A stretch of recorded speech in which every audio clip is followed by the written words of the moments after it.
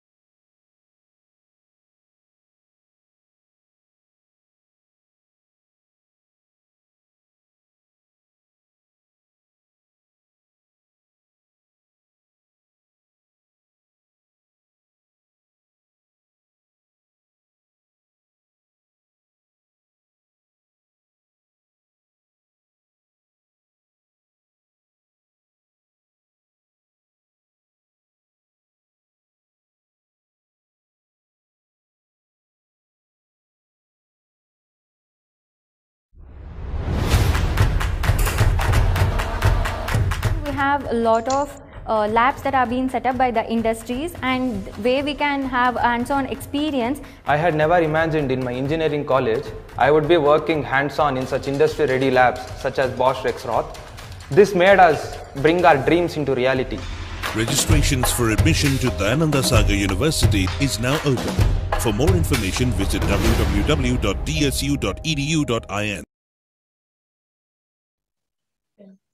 Good morning, everyone. Good morning, Swami, sir. Sir, we'll start the session now. Ali, sir, could you give permission to Swami, sir? Okay, I am the host. Okay, okay. I'm sorry. Sorry, sir. Yes, sir. You can start the session, sir. I'll just stop my screen share. You can screen share.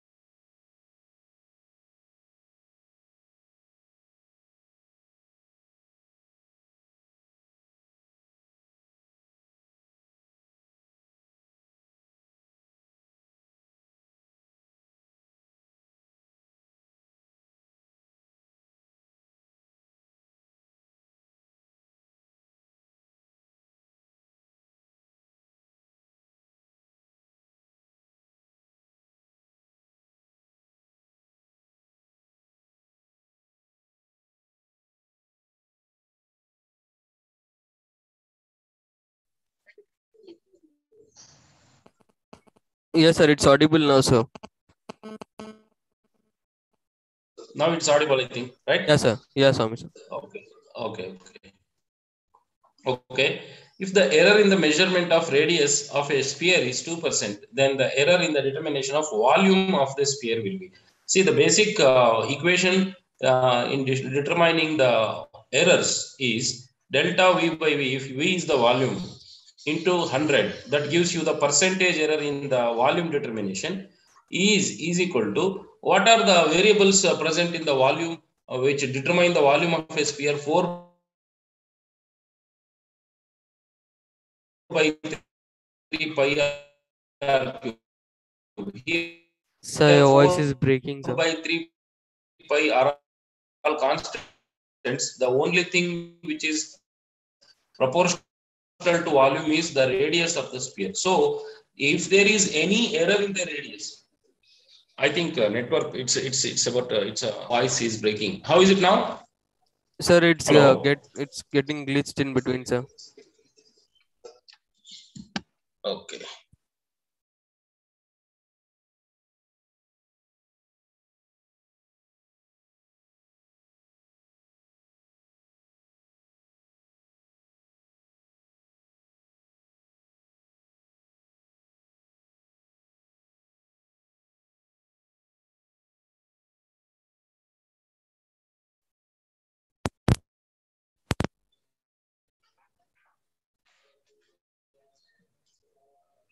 Hello. Yes, sir. Okay. That is directly proportional to R. Now it is delta R by R. It is whole cube means this delta R by R becomes 3 times because determination of radius is to be done 3 times. because in volume there are three terms: length into breadth into height. Length determination has an error, breadth determination has an error, height determination has an error. So there will be three errors added. That's why this becomes 3 times delta r by r, because it is to the power of 3. Here it is power of 3. Now it is delta r by r into 100. That is percentage error in the radius determination is 3 into 2%, because radius error is 2%. Now the answer will be 6%. So delta v by v is 6%. Answer D.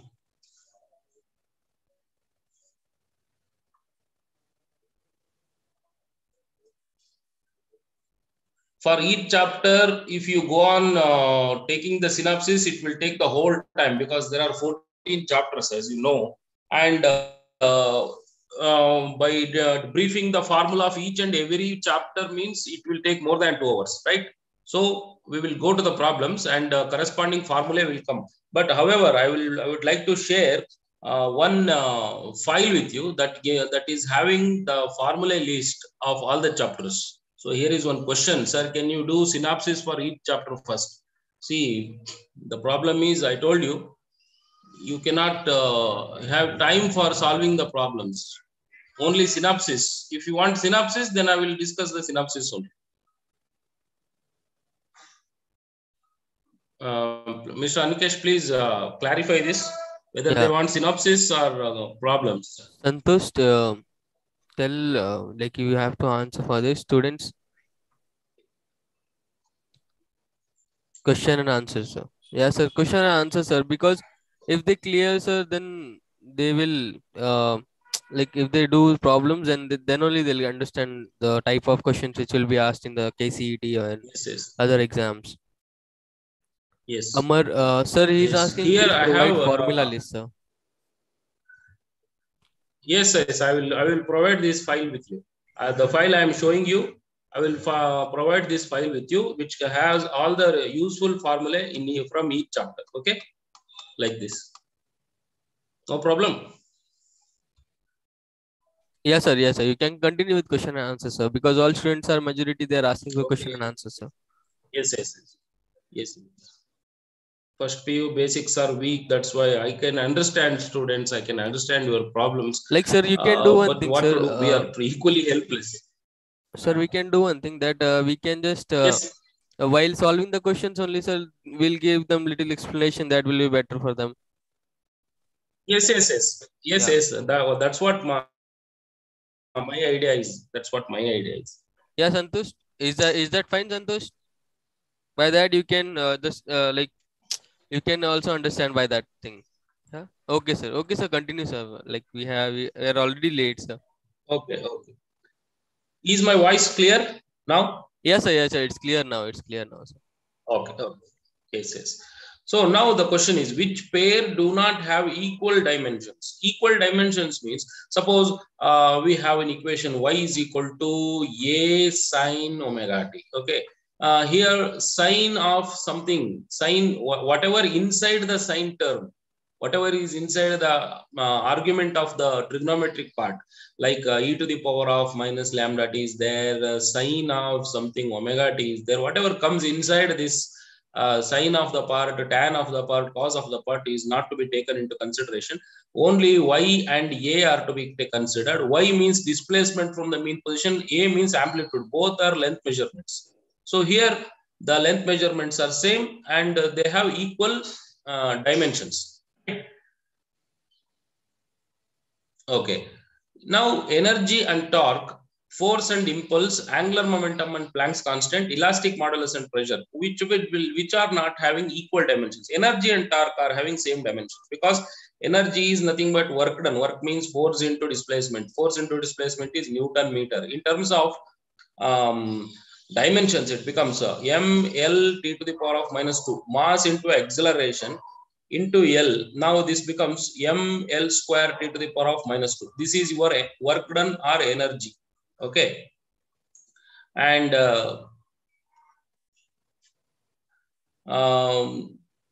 torque is force into perpendicular distance, right? It is also having Newton meter, means it will also get you same dimensions. Now force and impulse. Force means what? MA, that is ML to the power of -2. Impulse means change in momentum, right? Change in momentum means MV. MV means mass and L to the power of -2. Okay. M into L to the LT to the power of -1. This is MV. So force has MLT to the power of -2 and impulse has MLT to the power of -1, and this does not have equal dimensions. Whereas angular momentum and Planck's constant both are having same dimensions. Let's check the angular momentums dimensions. M is for M, V means LT to the power of -1, length meter per second into L, that is ML square T to the power of -1. This is angular momentums dimensions. Elastic modulus means what? Stress by strain, right? Strain does not have any dimensions, because what do you mean by strain? Strain has length, change in length divided by original length, right? Change in length delta L by L means both will dimensions have L cancelled out. Stress has force per area. Force per area and pressure is also force per area, right? That's why both will have same dimensions. Elastic modulus and pressure both have same dimensions. Angular momentum, Planck's constant have same dimensions. Energy and torque has same dimensions. Force and impulse does not have same dimensions. If force F, velocity V and T are taken as fundamental units, then the dimensions of mass are, see, in our regular dimensional system, M, L, T are the fundamental quantities. Mass, space or distance and time. These are taken as fundamental entities. Along with that, there are other quantities like current, luminous intensity, moles, and other quantities also there. But temperature, K, Kelvin are also there. But MLT are the fundamental ones. Instead of MLT, if somebody chooses F, V, velocity, and T, time, as the fundamental quantities, then what are the dimensions of mass? Okay. F is equal to MA. Let's consider this equation. M is equal to F by A. This is the equation which explains what is mass. And F means was F is a fundamental quantity. You cannot write it as MLT to the power of -2. F itself is a fundamental quantity. It has been given like that. They are taken as fundamental units. F divided by A means what? Velocity by time, right? Velocity by time. That is F divided by V is velocity, capital V, and T to the power of -1. Now this becomes F V to the power of -1, T to the power of 1. So the option left here is F V T, F V to the power of -1 into T. Option D will be the correct answer for this. Okay. If C and R denotes capacitance and resistance, the dimensional formula of CR is, C means capacitance. What is capacitance? According to the formula, Q by V.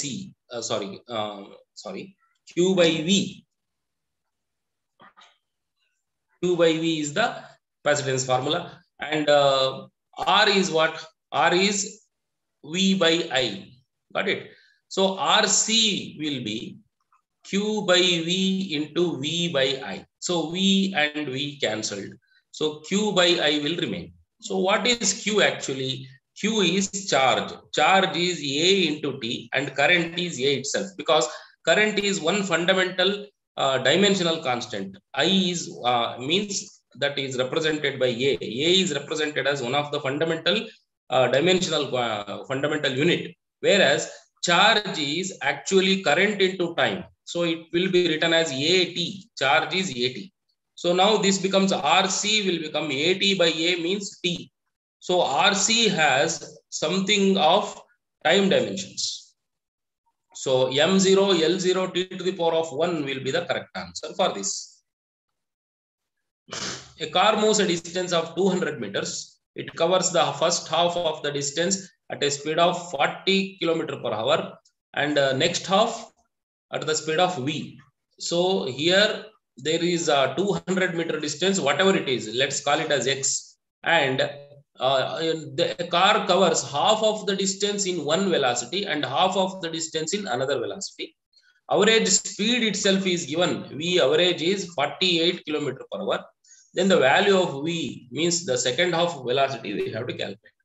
For this, there is a shortcut formula, direct formula. Average velocity VAV is equal to 2V1 V2 divided by V1 plus V2. Okay, actually it is to be written as 1 by 2 divided by 1 by V1 plus 1 by V2.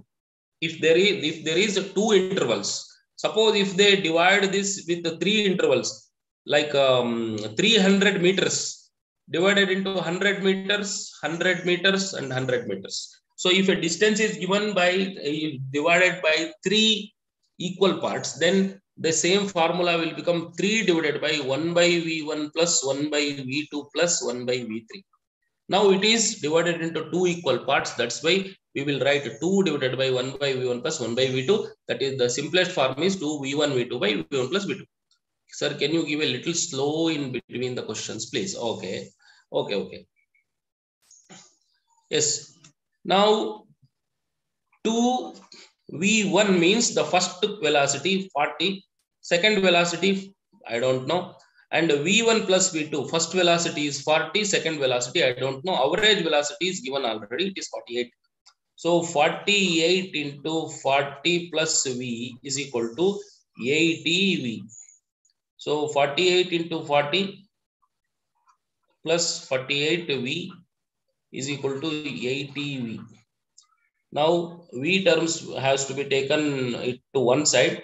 48 4s are 8 4s are 36, 32, 3 4 4s are 16, 16 plus 3 19, 192 is equal to 80 minus 48. 2 7 minus 4 32. Okay, that is V. Now V becomes 192 divided by 30. Okay, so divide it with the 2 1s are 2 6s are 2 9s are 2 6s are 6 are 6 60 km/h. Yes, it's 1920. 1920. 60 km/h. V is equal to 60 km/h is the answer. Okay. 1920. Yes.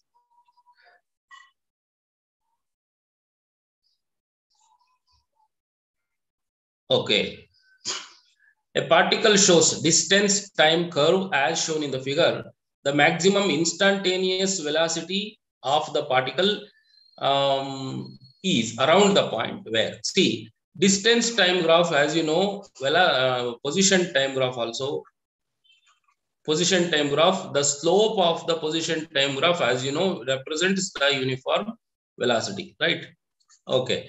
Then here, this is not a straight line graph. This is a curved graph. Wherever the curve is taken bends at different points, like B, it takes C, and it takes D. There are 3 points. Let's consider what is happening at B. At B, this is the point. You just try to draw a slope. Slope is like this. And at C, the curve is like this, right? I will try to write it. See, the slope looks like this. Just draw a tangent at that point, okay? And D look like this, right? D is like this. And try to draw a tangent here also. And now you see, there are 3 straight lines. One is B, another one is C, and another one is D. So which straight line has more slope? Which straight line has more slope? This obviously C has more slope. That's why the instantaneous velocity is represented by the slope of this graph.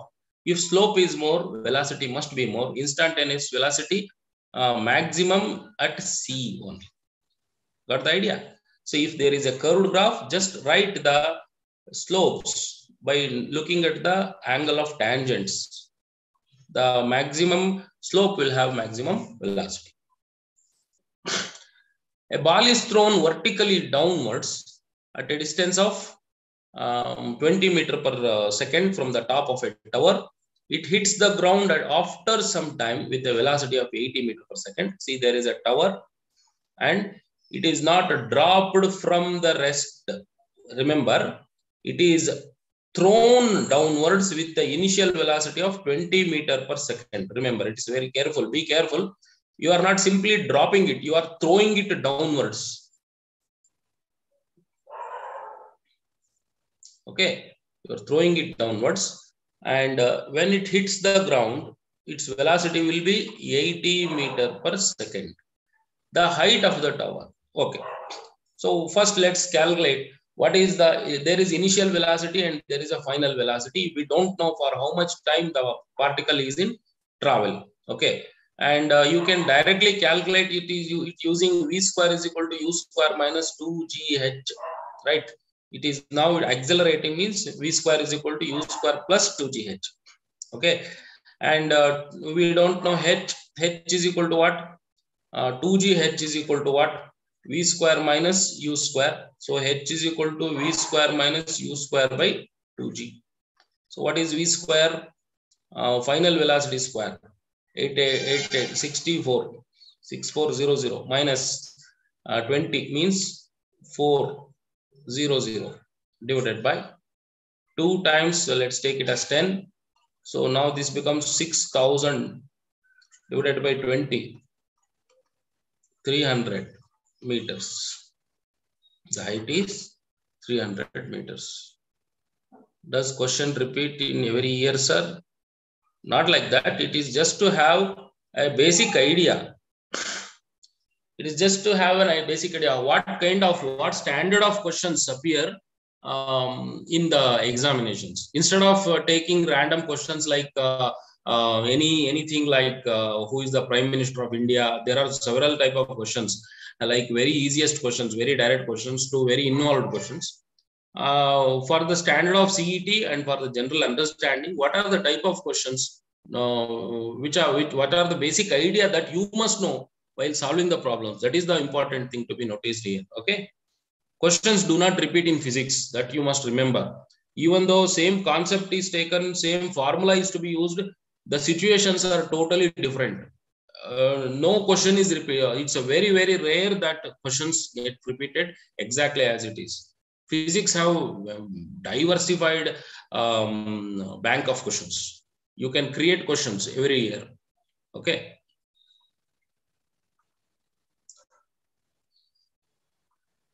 Yeah. It's not like biology and chemistry, because in biology and chemistry the concepts are fixed. You cannot have many variations of it. But in physics, you will love playing with it. A bus is moving with a speed of 10 meters per second on a straight road. A scooterist wishes to overtake the bus in 100 seconds. If the bus is at a distance of 1 kilometer from the scooterist, then with what speed should the scooterist chase the bus? See, there is a bus moving. There is a bus moving with a velocity of u is equal to 10 meters per second. Okay. And here is a scooterist. Okay. And this scooterist want to overtake the bus in 100 seconds. He has to do it within 100 seconds. Okay. And if the bus is at a distance of 1 kilometer from the scooterist, already when he saw the bus, it is already at 1 kilometer. Okay. With what speed should the scooterist chase the bus? Okay. When he reaches the bus, see, if the bus is at rest, he may require some velocity of the scooterist. Vs is, see, he has to travel 1 kilometer of distance and in 100 seconds. So he may get only 10 seconds enough. But the situation is not so. Bus is not at rest. Bus is moving actually, right?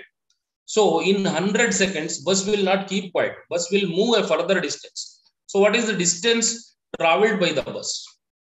X is equal to distance traveled by the bus is equal to velocity of the bus into time taken. Velocity of the bus is 10 and the time taken by the bus is 100 seconds. Because in 100 seconds, bus moves a further distance. Now it becomes 1000 meters, means another 1 kilometer.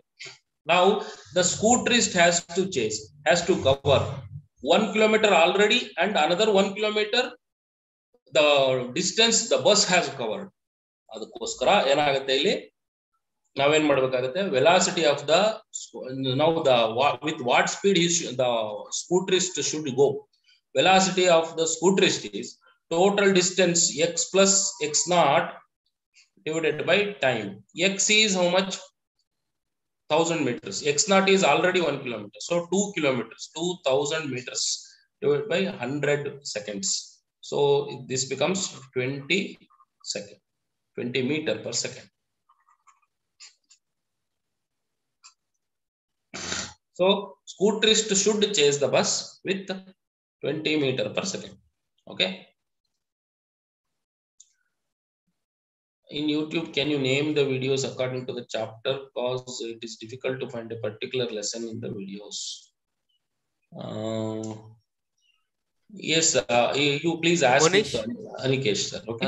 Monish, you have the weekly schedule, so you can check the dates accordingly and you can get to know the chapter. And also once you start the video, YouTube video, the first you get the topics there, because like every faculty when they start teaching, they start the lecture, there will be the topic name on top of that. So it's not that hard to find the lectures, right? Okay. Yes. See, if a unit vector is represented by the equation 0.5 I cap 0.8 j cap plus ck cap, then the value of c is, we don't know what is c here. We know that every vector can be represented as something xi cap plus yj cap plus zk cap, right? See here, to know the magnitude of this vector, we have to raise the powers of these x components, y components and z components in the square root. So if you do this for this vector, and this vector will give you 0.5 square plus 0.8 square plus c square in the square root, and the magnitude of this given vector is already mentioned because it's a unit vector, so its value is 1. So 0.5 means 0.25, it's a square term, and 0.8 means 0.64 plus c square is equal to square root of 1 square on both sides, you will get 1 itself. So c square is equal to 1 minus 0.25 plus 0.64 is 0.89, right? So c square is 1 minus 0.89. What is 1 minus 0.89? 0.89 ಕಳಿಬೇಕು. So 9 ಹೋದ್ರೆ 1, 9 8 ಹೋದ್ರೆ 1, 0.11. So c square is equal to 0.11 or c is equal to root of 0.11. The answer is here B.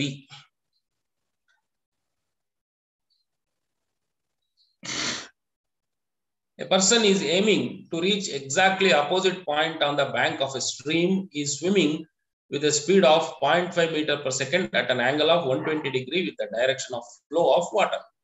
Speed of water in the stream is, see, the situation is there is a river and the river is flowing with the velocity of VR, okay? And there is a person and there is a temple here at the opposite side of the bank, and he wants to go to the temple directly. If the water is still, he would have traveled directly, but if since the water is moving to the right side, if he tries to go upwards, the water currents will drag him rightwards. That's why there are two vectors acting at the same point. Vector A, vector B. If there are two vectors, one vector wants to pull the driver or the swimmer Vs in the vertical direction, and the river wants to pull him in the rightward direction. That's why as a result of this, the swimmer will take the diagonal direction, means the swimmer will swim in this direction. Sorry, in this direction he swims. This is the real direction of the swimmer. V is the real direction. Okay, to avoid this, see, then if he tries to swim, he will reach the bank somewhere here. Illello hogbidtana avanu devasthanada hatra hogodbiಟ್ಟು adu ಸ್ವಲ್ಪ ಮುಂದೆ ಹೋಗ್ಬಿಡ್ತಾನೆ. So to avoid this, what he does is he will take a 120 degree inclination. He swims in this direction, 120 degree to the direction of the river. See, I will draw the direction. I will draw the diagram again. He will swim VR. This is the velocity of the swimmer Vs, and he takes 120 degree with respect to the direction of the velocity of the river. His aim is to go straight. Okay, he wants to go straight.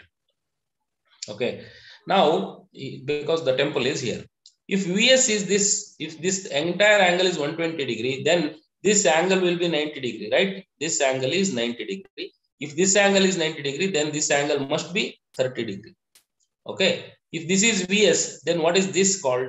Let's consider this triangle OAB. Triangle OAB means, what do you mean by OA? OA is actually Vs cos theta, right? Is it Vs cos theta or Vs sin theta? Yes, Vs cos theta. It is Vs cos theta. But what we wanted to know is not OA. We want to calculate the speed of water in the stream. Means we have to calculate this VR. We don't know VR. VR means what? BA. BA is actually Vs sin theta. Okay, Vs, we know the velocity of the swimmer is 0.5 meter per second. Sin of theta means 30 degree, not 120 degrees. Be careful. 120 degrees is the whole angle, but with respect to this particular OA, this angle will be 30 degree only. That's why 0.5 is half. Sin 30 degrees is how much? Sin 30 degrees 1 by 2 or root 3 by 2. It is 1 by 2. So 1 by 2. This becomes 1 by 4. 1 by 4 means 0.25 meter per second. That is the velocity of this river. VR is 0.25 meter per second. The speed of a projectile at its maximum height is half of its initial speed. Speed of a projectile is at its maximum height is half of its initial speed. See, there is a projectile. Projectile is thrown like this, you know, and projectile makes an angle theta with respect to the horizontal. This is U actually. Okay, and speed of this projectile U becomes half of its initial speed at the maximum height. At the maximum height, what happens? This becomes U by 2. That's what is given. Okay. U by 2. Yes. Angle of projection is how much? Okay. What is this U by 2? You know that whenever projectile is thrown into space, U is getting divided into two equal parts, two components. One vertical component, we call it as U sin theta, and another horizontal component, we call it as U cos theta. U sin theta changes accordingly the direction of the projectile. As projectile goes upwards, its velocity decreases. U sin theta also decreases its velocity, reaches the maximum and comes back. U sin theta has accelerated motion. U sin theta is not a constant velocity. It is accelerated. Whereas U cos theta moves forward with the same velocity because U cos theta is uniform in nature. What happens to U sin theta is gravitational force attracts the particle downwards. That's why U sin theta is subjected to acceleration, because gravity is there to oppose the motion of U sin theta. But for U cos theta, there is nothing called horizontal gravitation in the earth, right? So that's why U cos theta is constant. It is uniform. Since it is uniform at all points, here, at the maximum height, here, at all the points, U cos theta is same. Hence, at maximum point or any point, U cos theta is always U cos theta itself. Now, at maximum point, U by 2 is equal to U cos theta, right? And U get cancelled. Cos theta is equal to 1 by 2. So, theta is equal to 60 degree, right? Because cos 60 is half. A particle moves in a circle of radius 5 centimeter with a constant speed and the time period is 0.25 seconds. The acceleration of the particle is. See, here there is a particle which is moving in the radius, circular motion, uniform circular motion problem. And the radius is 5 centimeter. Constant speed with which it is going around, I don't know it is not given. The time period is 0.25 seconds. Okay. Acceleration of the particle is to be calculated. See, for uniform circular motion, the centripetal acceleration is always directed towards the center. If the particle is moving in uniform circular motion, the velocity is constant. But see, even though even though the speed is constant, velocity is not constant, because the direction of velocity changes at every instant of time. Since velocity changes, there is acceleration. So, and how and in what terms the acceleration of uniform circular motion given? It is given by v square by r, right? Velocity, the speeds, the value of speed squared by radius. We also know that the linear velocity v and the angular velocity omega are connected by this equation. And hence we can write it as v square means r omega whole square divided by r. So this becomes r square omega square by r. This becomes omega square into r. So a is equal to omega square into r. But what is omega actually? Omega is actually 2 pi by t, right? Omega is theta by t, you remember. For one complete oscillation, 2 pi is the theta. And for one complete oscillation, one complete rotation, capital T, time period is the time. So that's why omega is equal to 2 pi by t. We should know this also. So let's substitute omega means, omega square into r means 4 pi square by t square. Okay, omega square means. Okay. Now, acceleration of the particle is omega square into r means 4 pi square by t square into r. What is 4 pi square? 4 pi square. Let's keep it as it is, because in the t term there is 0.2 pi, right? 0.2 pi square into r. So 4 pi square divided by 0.2 means 0.04, it becomes 0.04 or 4 into 10 to the power of minus 2 into pi square. Pi square get cancelled. 4 will also get cancelled. Radius is 5 centimeter. 5 into 10 to the power of minus 2.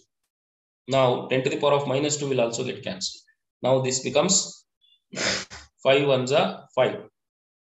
5 meter per second square. A is equal to, because 4 get cancelled, 10 to the power of minus 2 get cancelled, 10 to the power of minus 2 get cancelled, only 5 remains. 5 meter per second square is the answer. A body of mass 3 kg hits a wall against and returns. Let's see, I cannot see this. Okay, at an angle of 60 degree and returns at the same angle. Okay, impact time was 0.2 seconds. Impact time was 0.2 seconds, and force exerted on the wall is a body of mass m is 3 kg. Okay, is it 3 kg? Yes, 3 kg. Okay. See what is happening. The particle comes at an angle of making 60 degree with respect to the vertical. When the particle enters like this, let's take what is its horizontal component. When particle enters with the velocity v, its horizontal component will become, if this angle is 60, then this angle will be 30. Okay, then this becomes v cos theta. Theta is 30 degree. Remember, not v is the 60 degree with respect to the vertical. The remaining angle we will take. Okay, v cos 30, v cos theta comes forward. And when the particle hits the wall and it goes making the same angle, 60 degree, then this angle will also be 30 degree again. This v goes with the same. I think in this question it is given reverse. In reverse, first it comes from the upper side and goes to the downward side. No problem, whatever be the case, this becomes V. This is also V, then this becomes V cos theta. Okay. So let there be no confusions. We will follow as the diagram is given. Okay.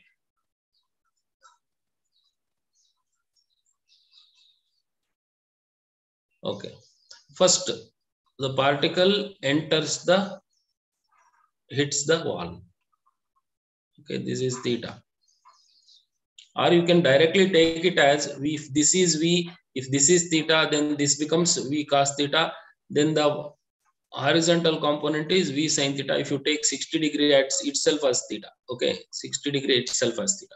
V sin theta comes forward, and when the same particle hits the wall and goes away with the angle 60 degree again, then here also 60 degree, and this becomes V cos theta, and this thing is V sin theta. See the direction of V sin theta and V sin theta in two cases. V sin theta comes to the right side in the first case, V sin theta goes back to the left side in the second case. Then what is the change in V? What is the change in V? That is V1 minus of minus 2, that is nothing but V1 plus V2. Because the direction of V2 changes. Delta V is actually V1 plus V2. And what is the impact time? Impact time is delta T. Impact time is delta T. Delta T is nothing but 0.2 seconds. Then what is the force exerted? Force exerted is actually delta P divided by delta T. Change in momentum by time. Let's write it as m into delta V divided by delta T, because momentum means what? Mass into change in velocity. Here mass remains the same, but the velocity changes. So mass into velocity by time. So what is mass here? 3 kg. What is velocity? Change in velocity V1 plus V2 means 2V sin theta divided by delta T is 0.2. So okay, it is 3 to the 6. V is what? Do you know what is the velocity? Returns at the same angle. Impact time was 0.2 seconds. Force exerted on the wall is how much? Okay. At an angle of 60 degree, turns with the same angle. Impact time is given. Okay. So it is 2 times force exerted is F into time. F into T. Change in momentum, let's calculate. Change in momentum, m into delta V. V is not given, unfortunately. Let's write it as 2 times V into sin theta is sin 60. Sin 60 is root 3 by 2. 2 to get cancelled and 0.2. So this becomes 6 root 3 by 0.2. 2 into 10 to the power of minus 1. 60 by 2, that is 30 root 3. But the velocity is not given, right?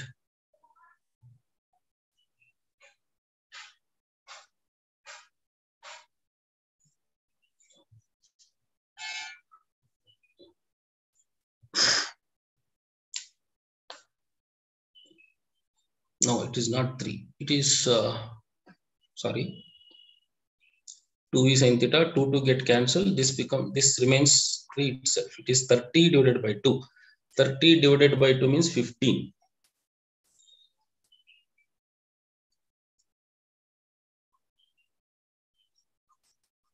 Yes. 30 by 2 is 15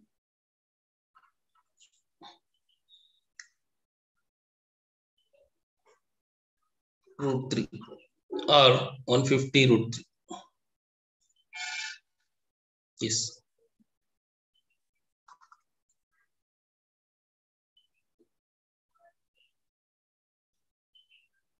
It is coming as 15 root 3. If the velocity is 10, then this becomes 150 root 3.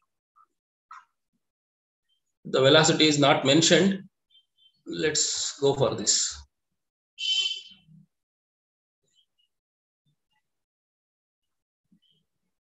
An explosion breaks a rock. V is 10. Okay. Let's see. Yes, V is 10 given. Yes. So you want this question to be explained again? Okay.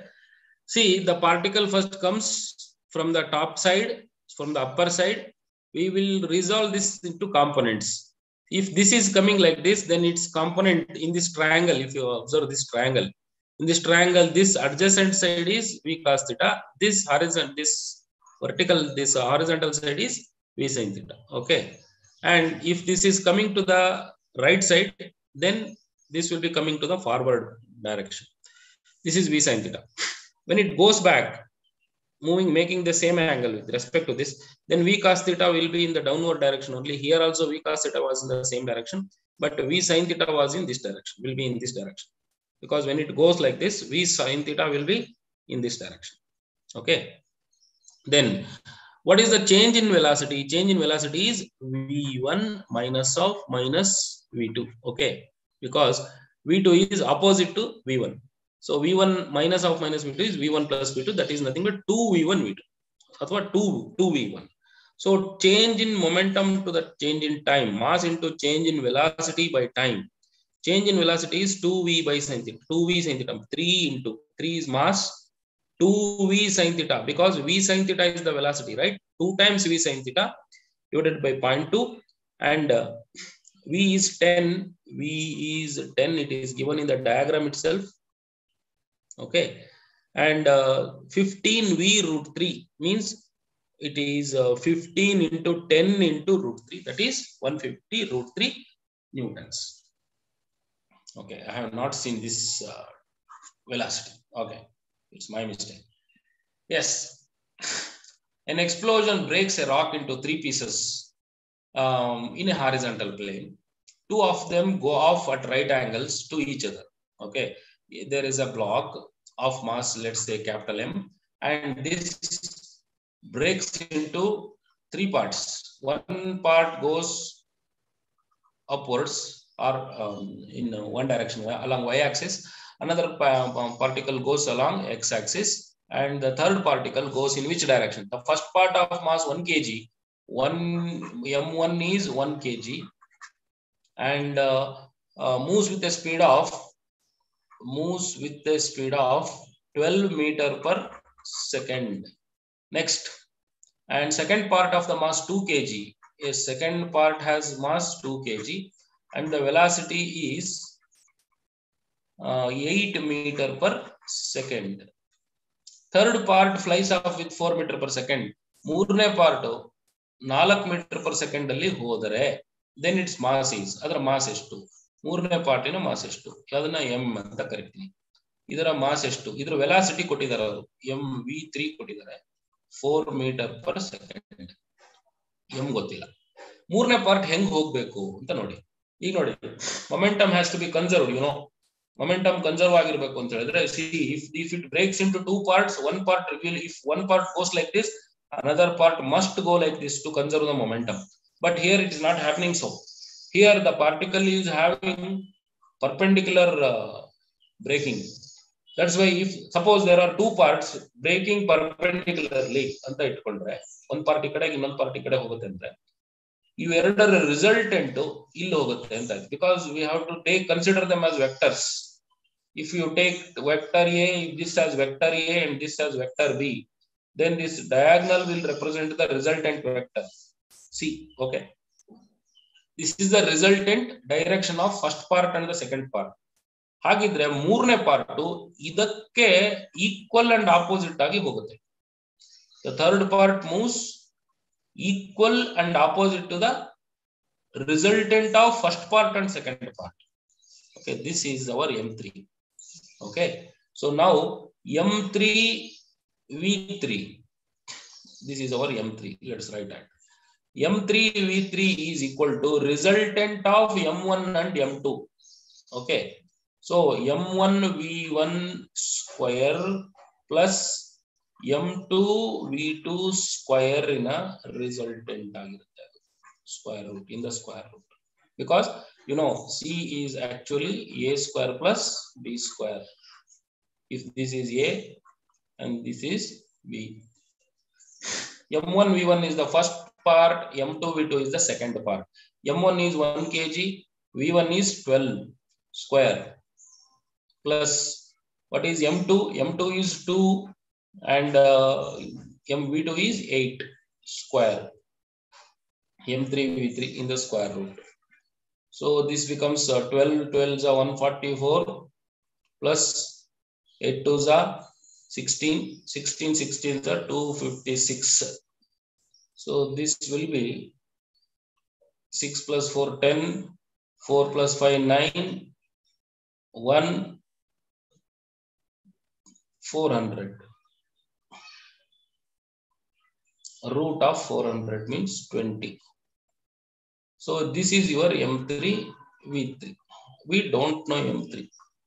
M3 is 20 by V3. So 20 is the resultant momentum. V3 we don't know. We do know S4, 4 5s are right. 5 kg.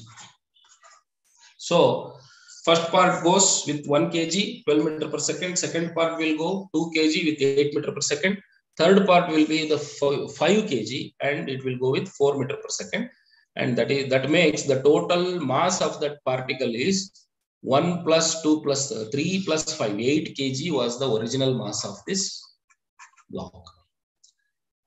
Okay. A block of mass M is in contact with the cart C as shown in the figure. Coefficient of static friction between the block and the cart is mu. The acceleration alpha of the cart that will prevent the block from falling satisfies what? See, a particle is a body is in motion with an acceleration A means there is a pseudo acceleration acting in the opposite direction. We call it as A dash, A star.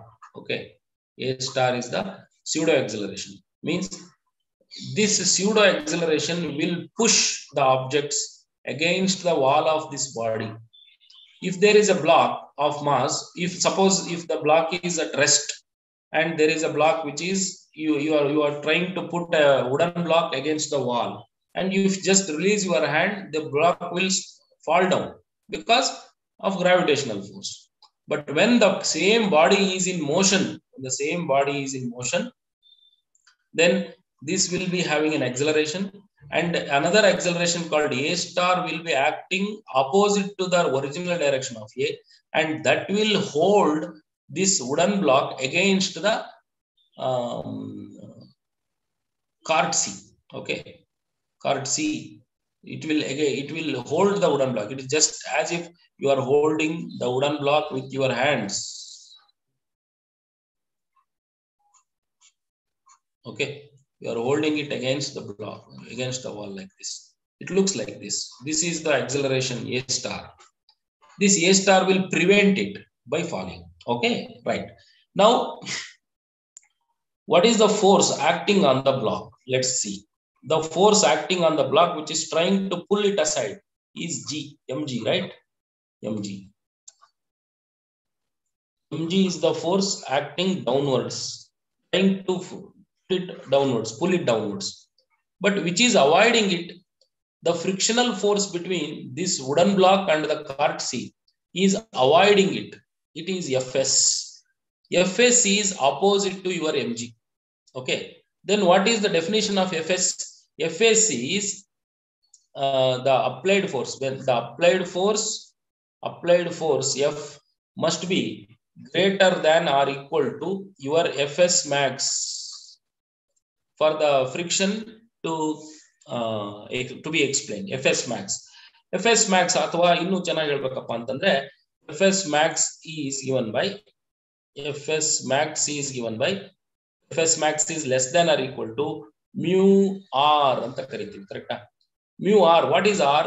R is the normal reaction which holds the object firmly to the surface. So that is your less than or equal to Fsm is mu times, what is this r? R is nothing but the mass of the body and alpha, because the horizontal acceleration which holds the block into the place of to the surface of the cart C is A star, Here it is in case it is alpha itself, because the cart is moving with an acceleration alpha. The opposite fictional acceleration will also be alpha, m into alpha. That keeps the block into its place, mu into m alpha. Okay, see which is the force which is trying to move these objects. The force which is trying to move these objects is the external force, that is your mg. Okay, mm will get cancelled. So what is your alpha? Alpha is greater than or equal to, now the quantities change their sides, greater than or equal to g divided by mu, according to this equation. Okay, this is the answer.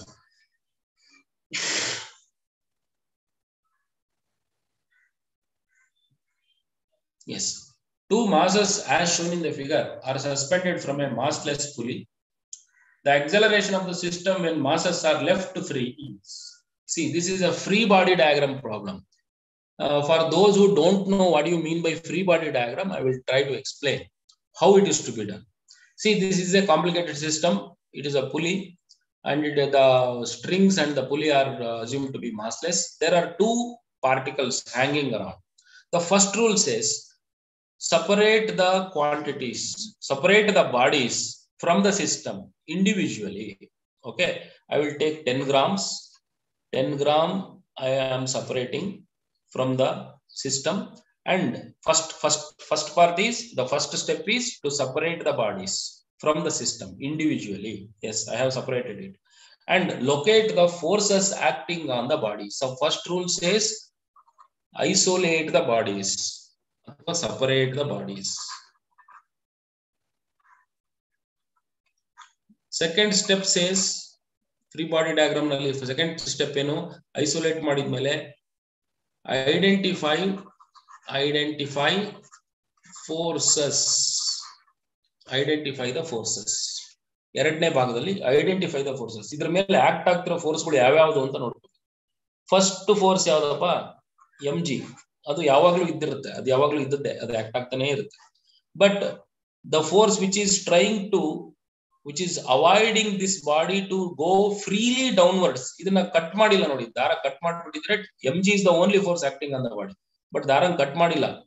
The string is pulling this body upwards against the gravity.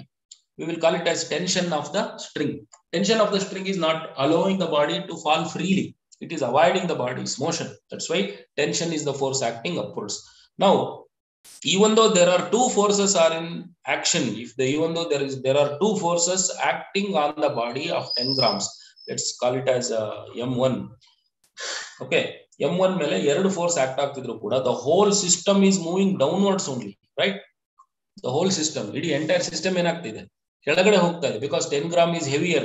ಕೆಳಗಡೆ ಹೋಗ್ತಾ ಇದೆ, ಕೆಳಗಡೆ ಹೋಗ್ತಿದೆ. Is it going with the acceleration of g? No, it is not going with the acceleration due to gravity. Free ಆಗಿ ಒಂದು ಕಲ್ಲು ಬಿದ್ದಂಗೆ ಬೀಳ್ತಾ ಇಲ್ಲ, ಅದು ತುಂಬಾ ಬ್ಯಾಲೆನ್ಸ್ಡ್ ಆಗಿ ಸ್ಲೋ ಆಗಿ ಬೀಳ್ತಾ ಇದೆ. It has its own acceleration. So that acceleration is a, that's what they are asking, ಅದನ್ನೇ ಅವ್ರು ಕೇಳ್ತಾ ಇರೋದು. ಸೊ ಹಾಗಿದ್ರೆ total force m1a is equal to ಏನಂತ ಹೇಳ್ಬೋದು ನಾವು? Which force is bigger here? t ಅನ್ನೋದೊಂದು ಫೋರ್ಸ್ ಇದೆ, mg ಅನ್ನೋದೊಂದು ಫೋರ್ಸ್ ಇದೆ, m1g ಅಂತ ಒಂದು ಫೋರ್ಸ್ ಇದೆ. ಇದರಲ್ಲಿ ಬಿಗ್ಗರ್ ಯಾವುದು? m1g is bigger because the motion is downwards. m1g minus t ಮಾಡಿದ್ರೆ ನನಗೆ m1a ಬರುತ್ತೆ. Okay, m1a is equal to m1g minus t. ಇದನ್ನ ಒಂದ್ ಕಡೆ ಬರೆದಿಟ್ಕೊಳ್ಳೋಣ. This is your first equation. First ಬಾಡಿನ ಐಸೋಲೇಟ್ ಮಾಡಿದಾಗ ನನಗೊಂದು ಫಸ್ಟ್ ಇಕ್ವೇಶನ್. ಸೆಕೆಂಡ್ ಬಾಡಿನ ಐಸೋಲೇಟ್ ಮಾಡ್ತಾ ಇದ್ದೀನಿ. I am isolating the second body. Second body is 5 grams. Let's call it as m2. Okay, 5 grams. m2 is the body. So ಇದನ್ನು separate ಮಾಡಿದೀನಿ. ಇದನ್ನ separate ಮಾಡಿದಾಗ ಏನಾಗುತ್ತೆ? First force which is acting on this body is m2g. ಯಾಕೆಂತ ಹೇಳಿದ್ರೆ ಯಾರು ಇಲ್ಲದೆ ಹೋದ್ರು, ಯಾರು ಬಿಟ್ರು g ಅಂತೂ ಕೆಳಗಡೆ ಇಬ್ರು ಎಳೆಯುತ್ತಾರೆ. So m2g is downwards. But ಇದನ್ನ ಕೆಳಗಡೆ ಬೀಳದಿದ್ದಂಗೆ ಒಬ್ರು ಯಾರೋ ಅವಾಯ್ಡ್ ಮಾಡ್ತಾ ಇದ್ರೆ, that is the tension in the string. Again the same string is pulling this upwards. But ಇಲ್ಲಿ ಕೂಡ ಎರಡು ಫೋರ್ಸ್ಗಳು ಆಪೋಸಿಟ್ ಮತ್ತೆ ಅಪೋಸಿಟ್ ಡೈರೆಕ್ಷನ್ ಆಕ್ಟ್ ಆಗ್ತಿದ್ರು ಕೂಡ, this body m2 as A hole is moving upwards with an acceleration a. ಯಾಕೆ ಹೇಳಿ? ಈ ಪುಲಿ ಹಿಂಗೆ ಟರ್ನ್ ಆಗ್ತಿದೆ ನೋಡಿ, ಈ ತರ ಹೋಗ್ತಿದೆಯಲ್ಲ, ಈ ತರ ಕೆಳಗಡೆ ಟರ್ನ್ ಆಗ್ತಿರೋದ್ರಿಂದ ಈ ತರ ಹಿಂಗೆ heavier body is coming down, lighter body is going up, so with the same acceleration. So 5 gram is also moving upwards with the same acceleration. ಹಾಗಿದ್ರೆ ಸೆಕೆಂಡ್ ಬಾಡಿಗೆ ಇಕ್ವೇಶನ್ ಏನ್ ಬರೀಬೇಕು ನಾನು? m2a is equal to, which is the higher force? Tension is the higher force because the body is moving upwards. T minus m2g. ಇವಾಗ ಈ ಎರಡು equation ಗಳನ್ನ solve ಮಾಡಿ, ಸಿಂಪ್ಲಿಫೈ ಮಾಡಿ. ಸಿಂಪ್ಲಿಫೈ ಮಾಡಿದಾಗ ಏನ್ ಬರುತ್ತೆ ಗೊತ್ತಾ? ಎ ಒಂದ್ ಕಡೆ ಬರ್ಕೊಳ್ಳಿ, ಎರಡನ್ನು ಒಂದ್ ಕಡೆ ಆಡ್ ಮಾಡ್ಕೊಂಡು ಬರ್ಕೊಂಡ್ರು ನಡೆಯುತ್ತೆ, ಅಥವಾ ಟೆನ್ಷನ್ ಗೆನೆ ಸಾಲ್ವ್ ಮಾಡ್ಕೊಂಡ್ರು ಬರುತ್ತೆ. ಟೆನ್ಷನ್ ಗೆ ಸಾಲ್ವ್ ಮಾಡ್ಕೊಂಡ್ರೆ ಫಸ್ಟ್ ಇಕ್ವೇಶನ್ ನ ಟಿ ಇಸ್ ಈಕ್ವಲ್ ಟು ಏನಪ್ಪಾ ಆಗುತ್ತೆ? T is equal to m1g minus m1a ಆಗುತ್ತೆ. ಇದಕ್ಕೆ ಸಾಲ್ವ್ ಮಾಡ್ಕೊಳ್ಳಿ, ಟಿಗೆ ಸಾಲ್ವ್ ಮಾಡ್ಕೊಂಡ್ರೆ T is equal to m2a plus m2g ಆಗುತ್ತೆ. m2a plus m2g. So tension is equal to tension, that becomes m1g is equal to m1a. Sorry, m1g minus m1a is equal to m2a plus m2g. ಇವಾಗ g ಗಳನ್ನೆಲ್ಲ ಒಂದ್ ಕಡೆಗೆ, a ಗಳನ್ನೆಲ್ಲ ಒಂದ್ ಕಡೆಗೆ ಬರ್ಕೊಳ್ಳಿ ಅಷ್ಟೇ. So m1g minus m2g is equal to m2a plus m1a, ಅಥವಾ g common ತೆಗೆದ್ರೆ m1 minus m2 into g is equal to m1 plus m2 into a. So we wanted a, right? A is equal to m1 minus m2 divided by m1 plus m2 into g. This is the formula. Remember this formula. Whenever there is a pulley system and two weights are given, then m1 minus m2 g by m1 plus m2. How to know which one is minus, which one is plus? Heavier body is m1, lighter body is m2. That's why it is always m1 minus m2. Okay. If you take this 5 gram as the m1, 10 gram as the m2, then this formula becomes m2 minus m1 divided by m1 plus m2. Okay, right. M1 is how much? M1 is the heavy body, 10 grams, minus M2 is lighter body, 5 grams, divided by 10 plus 5, that is 15, into G is G. 10 minus 5 is 5. 5 by 15 is 3. G by 3 is the answer. A is equal to G by 3. See, option B. Okay. The rule says, isolate the first body, identify the forces. Isolate the second body, isolate the forces. Solve for the equation, and you will get A and G in the same equation, and substitute the values. That will solve the problem. Okay. A bullet of mass 10 grams leaves the rifle at an angle at an initial velocity of 1000 meter per second. Initial velocity is 1000 meter per second. Bullets the initial velocity, and strikes the earth at the same level with a velocity of 500 meter per second. See, the bullet is fired and it reaches the earth at the same level, and with a velocity of v. It is fired, with u it is fired, and with v it reaches the earth. Work done in joule for overcoming the resistance of air will be. So work done, we have to calculate how much work is done. If you remember work energy theorem, work done is change in kinetic energy of the body. This is the basis of work energy theorem. Okay, work done on a body appears as the change in work kinetic energy. Okay, work done is the change in kinetic energy. Let's write the change in kinetic energy. Half m, mass of the bullet will not change. Half m into v square minus u square. This is the change in velocity of the body. Okay, and half m, and v square means what? The final velocity square. What is the final velocity? 500 square minus and 1000 square. Okay. So what is the mass of the bullet? M is the mass of the bullet. So M is 10 gram. 10 into 10 to the power of minus 3 divided by 2. Let's take 500 square as the common thing, and 500 square. Okay, 500 square na common tagre estappa barutte. 500 square is 1 minus 1000 by square by 500 square, that is 1000 by 500. 2 times square, that is 4. 1 minus 4. Okay, so I will show you how I did this. 1000 by 500 whole square. Okay, then this becomes 10 by 2 is 5 into 10 to the power of minus 3. 500 square is 25,00,00. Okay, and 1 minus 4. 1 minus 4 is minus 3. That is 25 threes are, and this becomes 25 into 3, 75. 75 into 5. What is 75 into 5? 25. 3750. So 375 into 10 to the power of 4 into 10 to the power minus will come into 10 to the power of minus 3. This gives you another 10. So this becomes minus 3750. This is your work done, Joule. Negative sign indicates that the work done is negative, means energy is lost. Okay. A particle is projected making an angle of 45 degree with the horizontal, having a kinetic energy K. There is a projectile. It is not given directly that it is a projectile, but there is a particle projected making an angle of 45 degree with the horizontal, means it is a projectile only. It's having a kinetic energy K. Okay, let's call U is the initial velocity of this body, and this moves on and follows the path of a parabola, and follows the dynamics of a projectile motion. And at the highest point, the kinetic energy at the highest point, okay, this is U.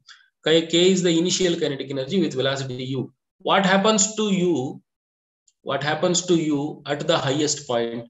U becomes U cos theta at the highest point, because projectile motion, the horizontal component of the velocity will not change. So your U cos theta is the changed velocity here. What is the kinetic energy at this point? Let's call it as K dash. K dash is m by 2 into U dash square. What is U dash? U cos theta. M by 2 into U cos theta whole square. That is mu square by 2 into cos square theta. Mu square by 2 is K itself, because K is the initial kinetic energy. What is cos theta squared? Cos 45 degrees squared. Cos 45 degrees 1 by root 2 whole square. That is 1 by 2. K by 2 is the answer. K dash is K by 2.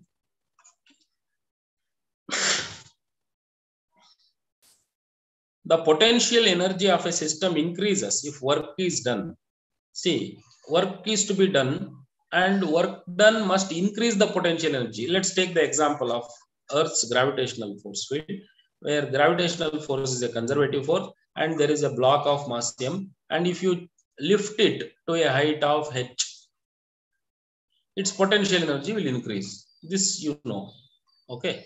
See, let's check the options. Upon the system means on the system by a non-conservative force. Non-conservative force means frictional force, viscous force, like that.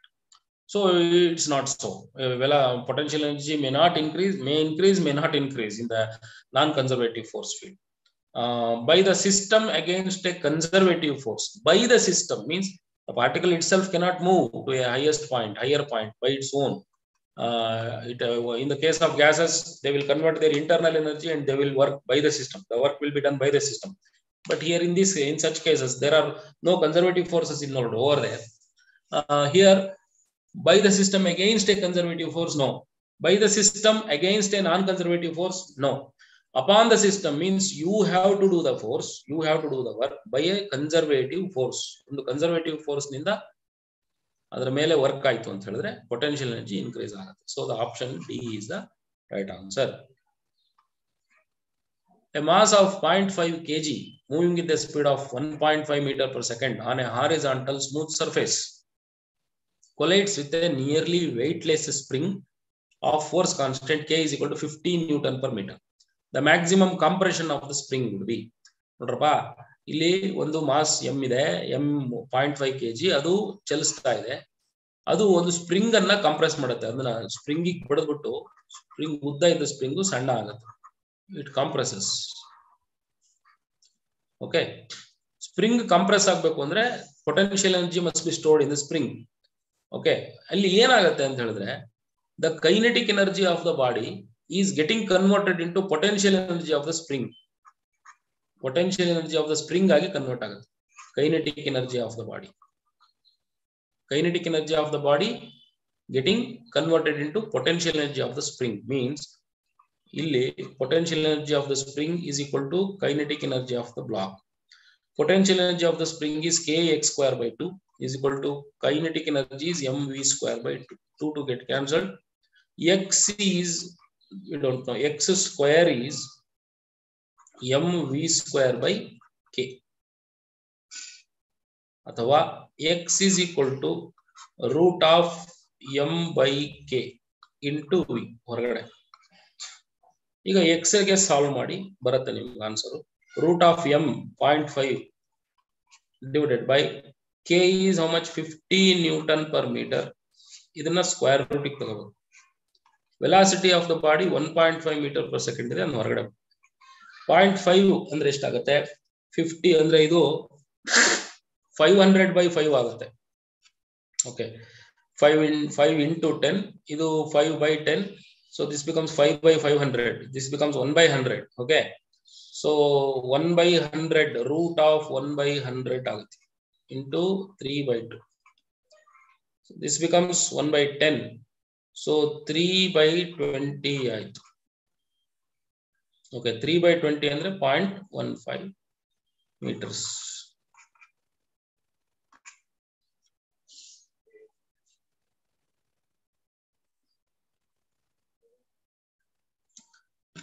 One coolie takes 1 minute to raise a suitcase through a height of 2 meters, and but the second coolie takes 30 seconds to raise the same suitcase to the same height. ಒಂದು ಹೈಟಿಗೆ ಒಬ್ಬ ಕೂಲಿ 30 second ಅಲ್ಲಿ ಭಾರ ಎತ್ತುತ್ತಾನೆ. ಅದೇ ಹೈಟಿಗೆ ಎರಡನೇ ಕೂಲಿ ಎಷ್ಟು time ತಗೊಳ್ತಾನೆ ಅಂತೆ?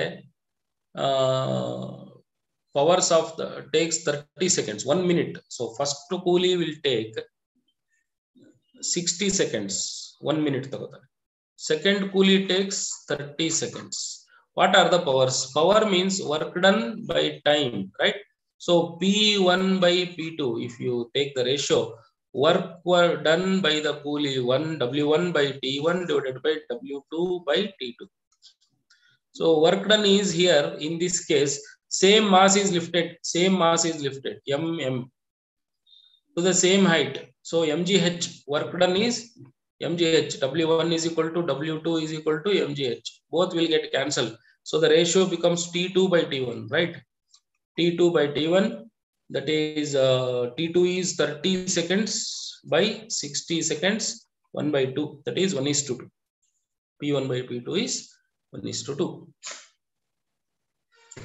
Two particles of mass 5 kg and 10 kg respectively are attached to the two ends of a rigid rod of length 1 meter. There are two particles. This is a center of mass problem and negligible mass 1 meter of negligible. Okay, the rod has no mass. Center of mass of the system from the 5 kg particle, the first particle, 5 kg particle, 10 kg particle from the first particle. So let's fix the origin here. Let's fix the origin. If you fix the origin, center of mass, let's say it is at somewhere here at a distance of what is the length of the rod? Two ends of the rigid 1 meter length. 1 meter length. We don't know. Let's call that distance as x centimeters. X meters from the first part. From the remaining part, this becomes 1 minus x. Okay. Okay. So now the formula is XCM is equal to, means the position of center of mass is M1 x1 plus M2 x2 divided by M1 plus M2. Sir, once again, previous question explain. Yav previous question? Power problem? Power da?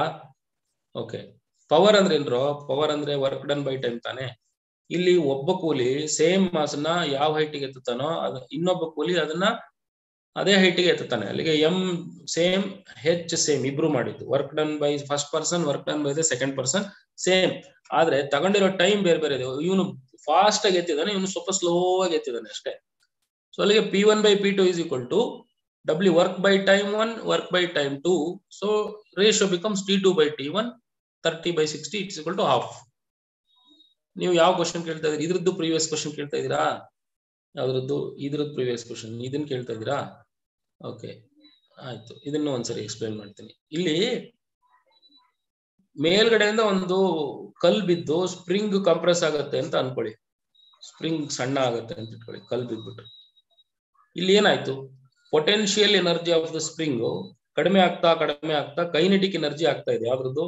Body kinetic energy. Body has got kinetic energy. ಅದು spring ಅನ್ನ touch ಮಾಡೋ ಸಂದರ್ಭದಲ್ಲಿ ಅದಕ್ಕೆ ಏನು ಯಾವ ತರ energy ಇದೆ? Kinetic energy ಇದೆ.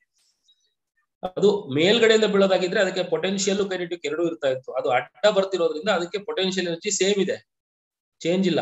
ಕೈನೆಟಿಕ್ ಎನರ್ಜಿ ಮಾತ್ರ ಇರೋದು ಅದಕ್ಕೆ. ಸೊ ಕೈನೆಟಿಕ್ ಎನರ್ಜಿ ಇದೆಯಲ್ಲ, ಇದಕ್ಕಿರೋ ಕೈನೆಟಿಕ್ ಎನರ್ಜಿ ಈ ಸ್ಪ್ರಿಂಗ್ ಅನ್ನ ಕಂಪ್ರೆಸ್ ಮಾಡಿಸುತ್ತೆ. ಸ್ಪ್ರಿಂಗ್ ಕಂಪ್ರೆಸ್ ಆಗೋದು ಅಂದ್ರೆ ಅರ್ಥ ಏನು? ಅದಕ್ಕೆ ಒಂದು ಪೊಟೆನ್ಶಿಯಲ್ ಎನರ್ಜಿನ ತುಂಬೋದು ಅಂತ ಅರ್ಥ. ಯಾಕಂದ್ರೆ ಕಂಪ್ರೆಸ್ ಮಾಡಿದ ಸ್ಪ್ರಿಂಗ್ ಅನ್ನ ಹಂಗೆ ಒತ್ತಿಟ್ಕೊಂಡಿರುತ್ತೆ, ಅದ್ರೊಳಗಡೆ ಎನರ್ಜಿ ಸ್ಟೋರ್ ಆಗುತ್ತೆ. ಬಿಟ್ ಕೂಡಲೇ ಏನಾಗುತ್ತೆ ಹೇಳಿ? ಚಂಗ್ ಅಂತ ನೆಗೆದು ಬಿಡುತ್ತೆ. ಮೀನ್ಸ್ ಅದ್ರೊಳಗಡೆ ಸ್ಟೋರ್ ಆಗುತ್ತೆ ಎನರ್ಜಿ ಅಂತ. ಅದ್ರೊಳಗಡೆ ಎನರ್ಜಿನ ಸ್ಟೋರ್ ಮಾಡಿಸ್ಬೇಕು ಅಂದ್ರೆ ಅದ್ರ ಮೇಲೆ ವರ್ಕ್ ಮಾಡ್ಬೇಕು ತಾನೆ. So work done appears as the change in kinetic energy and work done is always stored as potential energy. ಹಾಗಾಗಿ ಸ್ಪ್ರಿಂಗಿನ potential energy is equal to kinetic energy of the body. Okay, mass. ಆ ಮಾಸಿನ kinetic ಎನರ್ಜಿಯೇ ಸ್ಪ್ರಿಂಗಿನಲ್ಲಿ potential energy ಆಗಿ save ಆಯಿತು. Spring potential energy is kx²/2. ಸ್ಪ್ರಿಂಗಿನ ಮಾಸಿನ kinetic energy mv²/2. Solve for X. ಅವ್ರು ಕೇಳ್ತಾ ಇರೋದೇನು? Maximum compression of the spring would be. Maximum ಅನ್ನೋ ಪ್ರಶ್ನೆ ಯಾಕೆ ಬಂದಿದೆ ಗೊತ್ತಾ? ಇಲ್ಲಿ ಸ್ಪ್ರಿಂಗ್ ಅರ್ಧಂಬರ್ಧ ಕಂಪ್ರೆಸ್ ಆಗಲ್ಲ. ಸ್ಪ್ರಿಂಗ್ ಸಂಪೂರ್ಣ ಕಂಪ್ರೆಸ್ ಆಗಿ ಇನ್ನ ಕಂಪ್ರೆಸ್ ಆಗಕ್ಕೆ ಏನು ಉಳಿದಿಲ್ಲ ಅನ್ಬೇಕು ಅಂದ್ರೆ ಇದರ ಕೈನೆಟಿಕ್ ಎನರ್ಜಿ ಸಂಪೂರ್ಣವಾಗಿ ಕೈನೆಟಿಕ್ ಪೊಟೆನ್ಶಿಯಲ್ ಆಗಿ ಕನ್ವರ್ಟ್ ಆಗುತ್ತೆ. Means if the kinetic energy of the body hitting the spring completely gets converted into potential energy, then maximum compression will occur. Okay, so that's why X is the XM, maximum compression. ಅದು √m/k/v ಬರುತ್ತೆ. ಅದನ್ನ solve ಮಾಡಿ ಬರುತ್ತೆ. Okay okay XCM is equal to m1 x1 plus m2 x2 divided by m1 plus m2. ಈಗ solve ಮಾಡ್ರಪ್ಪ. Position of the center of mass of the first body 5 kg. ಅದು ಎಷ್ಟು ದೂರದಲ್ಲಿದೆ ಗೊತ್ತಿಲ್ಲ. XCM x ನಷ್ಟು ದೂರದಲ್ಲಿದೆ. Okay, centre of mass ಎಲ್ಲಿದೆ ಅಂತ ಗೊತ್ತಿಲ್ಲ. ಫಸ್ಟ್ ಬಾಡಿ ಎಲ್ಲಿದೆ? 2 ends of a rigid rod of length 1 meter with a negligible mass. Center of mass of the system. Okay okay okay okay centre of mass ಇವೆರಡು ನಡುವೆ ಇದೆ. ಎಷ್ಟು ದೂರದಲ್ಲಿದೆ ಅಂತ ಗೊತ್ತಿಲ್ಲ. ಇದನ್ನೇ ನಾವು XCM ಅಂತ ಕರೆಯೋದು ಅಲ್ವಾ? ಸಾರಿ, ಕರೆಕ್ಟ್ ಆಗಿ ಬರೆದ್ಬಿಡ್ತೀನಿ. ಇದನ್ನೇ ನಾವು XCM ಅಂತ ಕರೆಯೋದು. ಇದು ಸೆಂಟರ್ ಆಫ್ ಮಾಸ್ ಫಸ್ಟ್ ಬಾಡಿಯಿಂದ ಎಷ್ಟು ದೂರದಲ್ಲಿದೆ ಅಂತ. ಓಕೆ, ಈಗ ಆರಿಜಿನ್ ಎಲ್ಲಿ ಫಿಕ್ಸ್ ಮಾಡಿದ್ದೀರಾ? ಇದು ಆರಿಜಿನ್ ಇಂದ ಫಿಕ್ಸ್ ಮಾಡಿದ್ದೀರಾ. ಆರಿಜಿನ್ ಇಲ್ಲಿದೆ. ಆರಿಜಿನ್ ಇಂದ ಫಸ್ಟ್ ಬಾಡಿ ಎಲ್ಲಿರುತ್ತೋ ಅಲ್ಲೇ ಇದೆ. So m1 × 0 plus m2 origin ಎಲ್ಲಿದೆ? 5 kg ಇರುವ ಜಾಗದಲ್ಲೇ ಆರಿಜಿನ್ ಇದೆ. ಹಾಗಾಗಿ C is the centre of mass. Centre of mass origin ನಿಂದ ಎಷ್ಟು ದೂರದಲ್ಲಿದೆ ಅನ್ನೋದನ್ನ ಈ ಫಾರ್ಮುಲಾ ಎಕ್ಸ್ಪ್ಲೇನ್ ಮಾಡ್ತಾರೆ. ಓಕೆನಾ? ಸೆಕೆಂಡ್ ಬಾಡಿ 10 kg ಎಷ್ಟು ದೂರದಲ್ಲಿದೆ? ಅದು 1 ಮೀಟರ್ ನಷ್ಟು ದೂರದಲ್ಲಿದೆ. Divided by what is the total mass? 5 + 10 it is 15. So the answer is 10/15. ಎಷ್ಟಾಯ್ತು? 2/3. Okay, what is 2/3? 2/3 is 3 1s are 3, 3 3s are 9, 3 4s are 12, 3 5s are 15, 3 6 are 18. Right? That is the closest answer. So 6.6 meters ಬರುತ್ತೆ, 0.67 meters ಬರುತ್ತೆ. ಅದನ್ನ ಮಾಡ್ತಾ ಹೋದ್ರೆ 0.666667 ಬರುತ್ತೆ, 666 ಬರುತ್ತೆ. Approximately ಮಾಡಿದ್ರೆ 0.67 ಬರುತ್ತೆ. ಸೊ 0.67 ಮೀಟರ್ ಅಂದ್ರೆ ಏನಪ್ಪಾ, 67 ಸೆಂಟಿಮೀಟರ್. ಸೊ ನಿಮ್ಮ XCM 67 ಸೆಂಟಿಮೀಟರ್ ದೂರದಲ್ಲಿದೆ. ಯಾವ್ದ್ರಿಂದ? ಫಸ್ಟ್ ಪಾರ್ಟಿಕಲ್ ಇಂದ. ಇದೇ ಕ್ವಶನ್ ಸೆಕೆಂಡ್ ಪಾರ್ಟಿಕಲ್ ಇಂದ ಎಷ್ಟು ದೂರದಲ್ಲಿ ಇದೆ ಅಂತ ಕೇಳಿದ್ರೆ ಏನ್ ಮಾಡ್ಬೇಕು? ಆರಿಜಿನ್ ಅನ್ನ ಇಲ್ಲಿ ಫಿಕ್ಸ್ ಮಾಡ್ಬೇಕಾಗುತ್ತೆ. ಆರಿಜಿನ್ ಅನ್ನ ಸೆಕೆಂಡ್ ಬಾಡಿಯಲ್ಲಿ ಫಿಕ್ಸ್ ಮಾಡ್ಕೊಂಡು ಈ ತರ ಮಾಡ್ಬೇಕಾಗುತ್ತೆ. XCM ಇಲ್ಲಿದೆ. ಅವಾಗ ನೋಡಿ, ಆರಿಜಿನ್ ಇಲ್ಲಿದೆ, ಅಲ್ಲಿ origin left side ಇದಾವೆಲ್ಲವೂ. XCM is equal to M1 is the first body itself, it is 0 plus ಅಲ್ಲ minus M2 second body at a distance of 1 meters and divided by M1 plus M2, that is 10 plus 5. Okay, second body ಎಷ್ಟಿದೆ? 10 into 1 divided by 10 plus 5 is 50. ಅಲ್ಲ ಸಾರಿ, second body ಇಲ್ಲಿಂದ ತಕೊಂಡ್ರೆ ಅದು 5 kg ಅಲ್ವಾ? It is not 10, it is 5 by 15, that is 1 by 3. So XCM is 1 by 3, that is 0.33333 means 0.333 ಬರುತ್ತೆ. ಅಲ್ಲಿಗೆ 67 33 ಆಯ್ತಲ್ಲ, 1 meters. So remaining distance is 33 centimeters. Okay. Find the torque about the origin when a force of 3J cap Newton acts on a particle whose position vector is 2k. Okay. So torque is F cross R ಅಥವಾ FR sin theta. ಇಲ್ಲಿ ನೋಡಿ, force J cap ಎಲ್ಲಿದೆ? Force J cap ಅಂದ್ರೆ ಏನು? X Axis ನಲ್ಲಿ, Y Axis ನಲ್ಲಿ ಇದೆ. Particle whose position vector is 2k cap ಅಂದ್ರೆ ಈ ಪೊಸಿಷನ್ ಆಫ್ ದ ಪಾರ್ಟಿಕಲ್ ಅದು ಕೆ ಕ್ಯಾಪ್ ನಲ್ಲಿದೆ. ಕೆ ಕ್ಯಾಪ್ ಅಂತ ಹೇಳಿದ್ರೆ Z ಆಕ್ಸಿಸ್ ನಲ್ಲಿ. ಅಲ್ಲಿಗೆ ಎರಡು ಪರ್ಪೆಂಡಿಕ್ಯುಲರ್ ಆಯ್ತಾ? The angle between F and R is 90 degree. ಅಲ್ಲಿಗೆ FR ಸೈನ್ 90 ಡಿಗ್ರಿ ಆಯ್ತು. ಅಲ್ಲಿಗೆ FR ಆಯ್ತು. Tau is equal to FR. ಎಷ್ಟು ಬರುತ್ತೆ? F ಎಷ್ಟಿದೆ? 3 ಇದೆ, ಇದು 2 ಇದೆ, ದಟ್ ಈಸ್ 6. ಸರಿ, ಹಾಗಿದ್ರೆ ಟಾರ್ಕಿನ ಡೈರೆಕ್ಷನ್ ಯಾವುದು ಅಂತ ಕೇಳಿದ್ರೆ ನೀವು ರೈಟ್ ಹ್ಯಾಂಡ್ ಸ್ಕ್ರೂ ರೂಲ್ ನ ಯೂಸ್ ಮಾಡಬೇಕು. F ಕ್ರಾಸ್ R ಅಂತ ಹೇಳಿದ್ರೆ ಇದನ್ನ ಈ ರೀತಿ ಟರ್ನ್ ಮಾಡಿ, F ಕ್ರಾಸ್ R. ಅವಾಗ ಏನ್ ಬರುತ್ತೆ? ರೈಟ್ ಹ್ಯಾಂಡ್ ಸ್ಕ್ರೂ ರೂಲ್ ಪ್ರಕಾರ ರೈಟ್ ಹ್ಯಾಂಡ್ ಥಂಬ್ ರೂಲ್ ನ ಇಟ್ಕೊಂಡ್ರು ಬರುತ್ತೆ. ರೈಟ್ ಹ್ಯಾಂಡ್ ಥಂಬ್ ರೂಲ್ ನ ಇಟ್ಕೊಂಡ್ರೆ C, this is the sorry right hand thumb rule. F cross R ಅಲ್ವಾ? F ಕ್ರಾಸ್ R ಅಂತ ಹೇಳಿದ್ರೆ ನೀವು ಹಿಂಗ್ ಇಟ್ಕೊಳ್ಬೇಕು.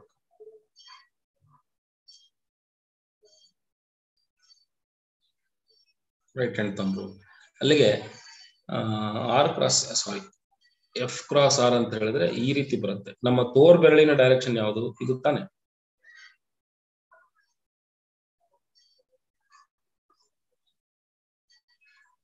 Yes, this is F cross R. F is coming to R. R cross F. Tau is equal to R cross F alva. Yes, yes, yes. Tau is equal to R cross F. Means you have to take this right hand. R cross F ಅಂತ ಹೇಳಿದ್ರೆ ಹಿಂಗ್ ತಗೋಬೇಕಾಗುತ್ತೆ. Not like this.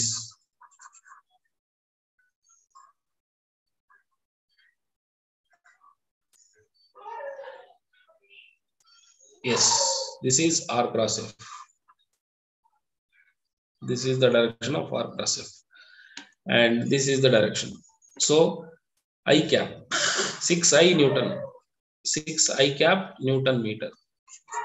Means in the direction of positive x-axis, not negative. Negative x-axis is also there to confuse us, right? We should not take it because R cross F means R illide, F illide. Andre R F kade hogutte anta. R F kade hogutte andre nama direction of curling, direction of rotation yav kade irbeku? ನಮ್ಮ ತೋರ್ ಬೆರಳುಗಳು ಎಲ್ಲಿರ್ತವೆ ಅಲ್ಲಿ ಕಡೆ ಇರಬೇಕು, right hand ಗೆ ತಕೊಳ್ಳೋದಾದ್ರೆ. Okay, like this are cross. This is the direction of tau.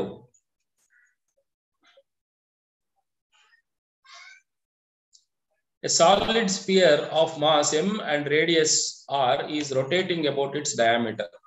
ಒಂದು solid cylinder spear ಅದರ diameter ಗೆ Axis ಇಟ್ಕೊಂಡು ತಿರುಗ್ತಾ ಇದೆ, like this.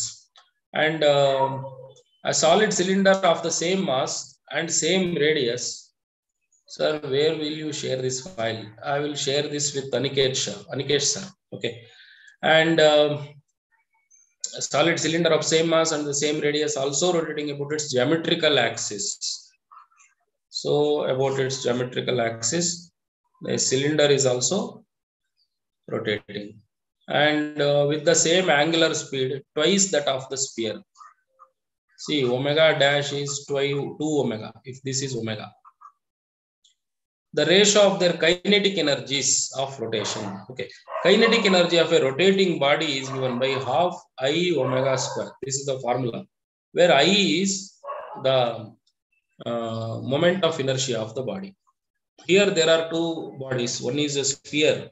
Sphere is having the moment of inertia 2 by 5 mr square. R is the radius of the sphere. And IC is the cylinder's moment of inertia. Cylinder's moment of inertia is mr square by 2.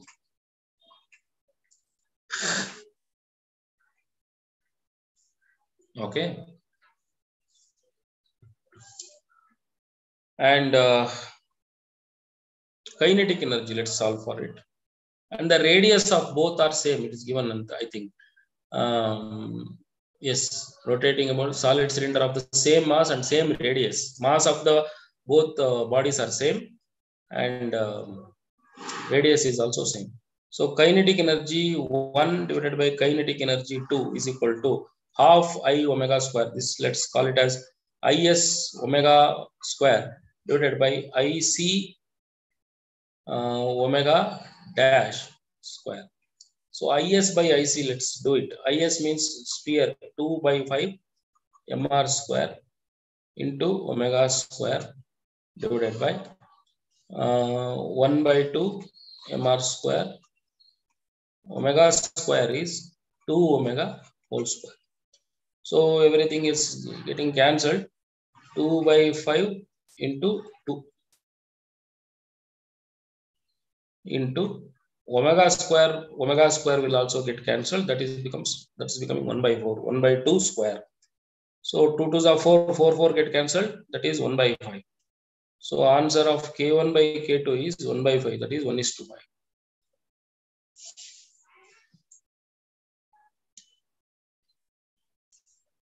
Moment of inertia of a thin uniform rod of mass m and length L.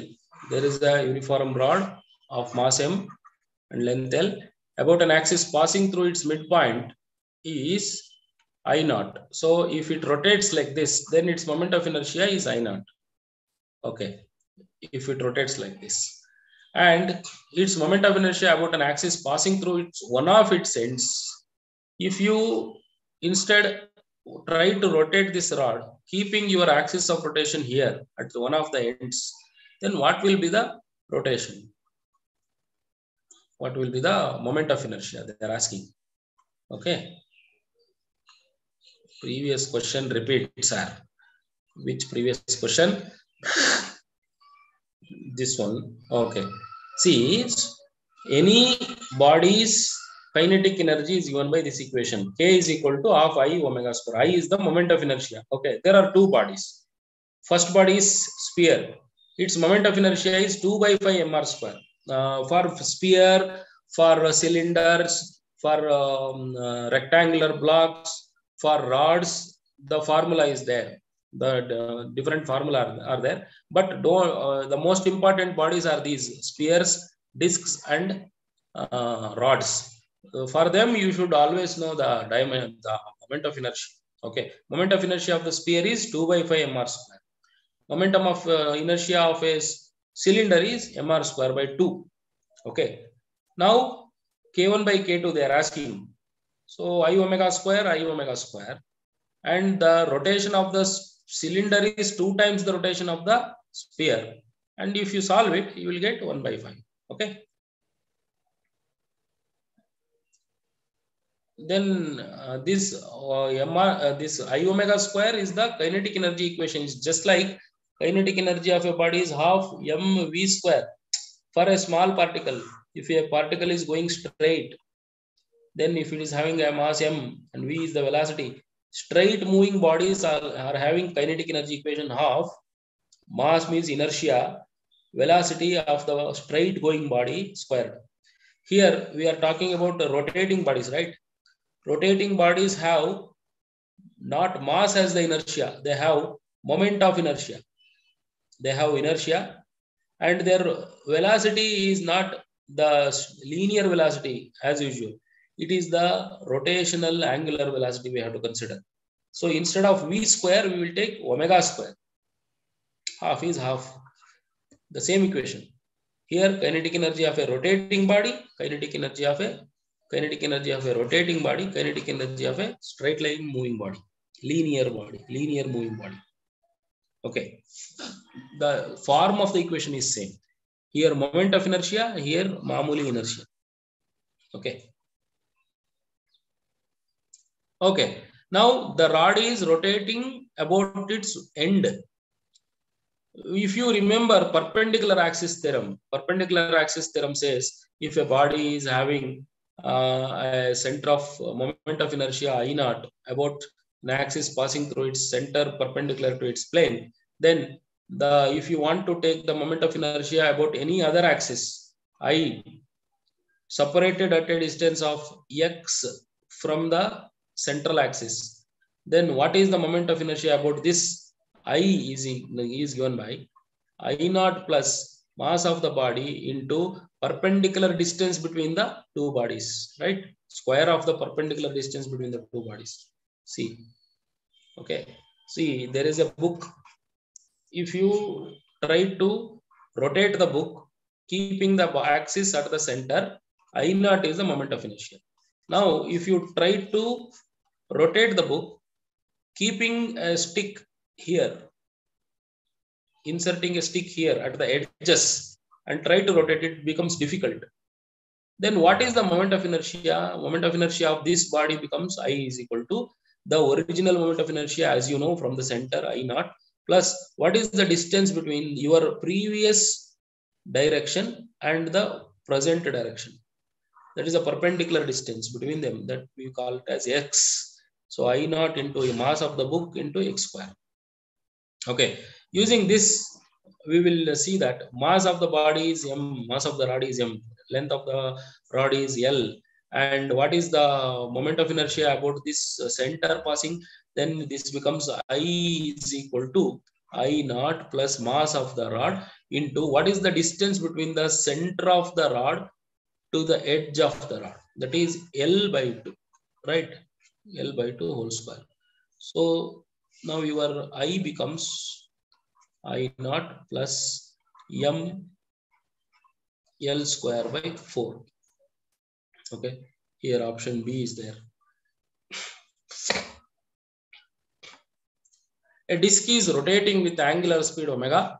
If a child sits on it, there is a disc. Okay, one tatte ide. A tatte tirugta ide. It is rotating with the angular velocity omega. A child sits on it, means some mass is put on the body. What will happen? It will slow down. It will slow down means what will change here? Nothing will change. Its angular momentum remains same. Its rotational speed will decrease. Earlier, when the child is not sitting, its angular momentum is, let's call it as L1. When child sits, its angular momentum is L2. Okay. When mass of the body is M1, velocity omega m omega square into r. What is MVR? MVR, right? MVR means MVR is the original equation for angular momentum. M1 V1 R1 is equal to M2 V2 R2. What is M1? M1 is M1 itself. What is V1 R1 omega 1 into R1 is equal to M2 R2 omega 2 R2.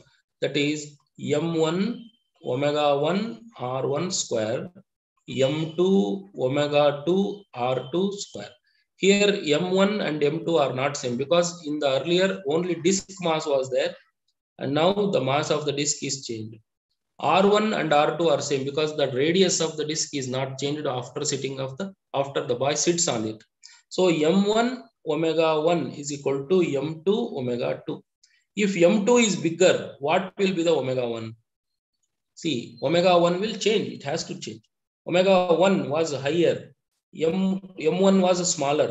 So omega 2 is equal to M1 omega 1 divided by M2. M2 is bigger, no? That's why denominator bigger means omega 2 must be smaller. That's why the rotational speed decreases.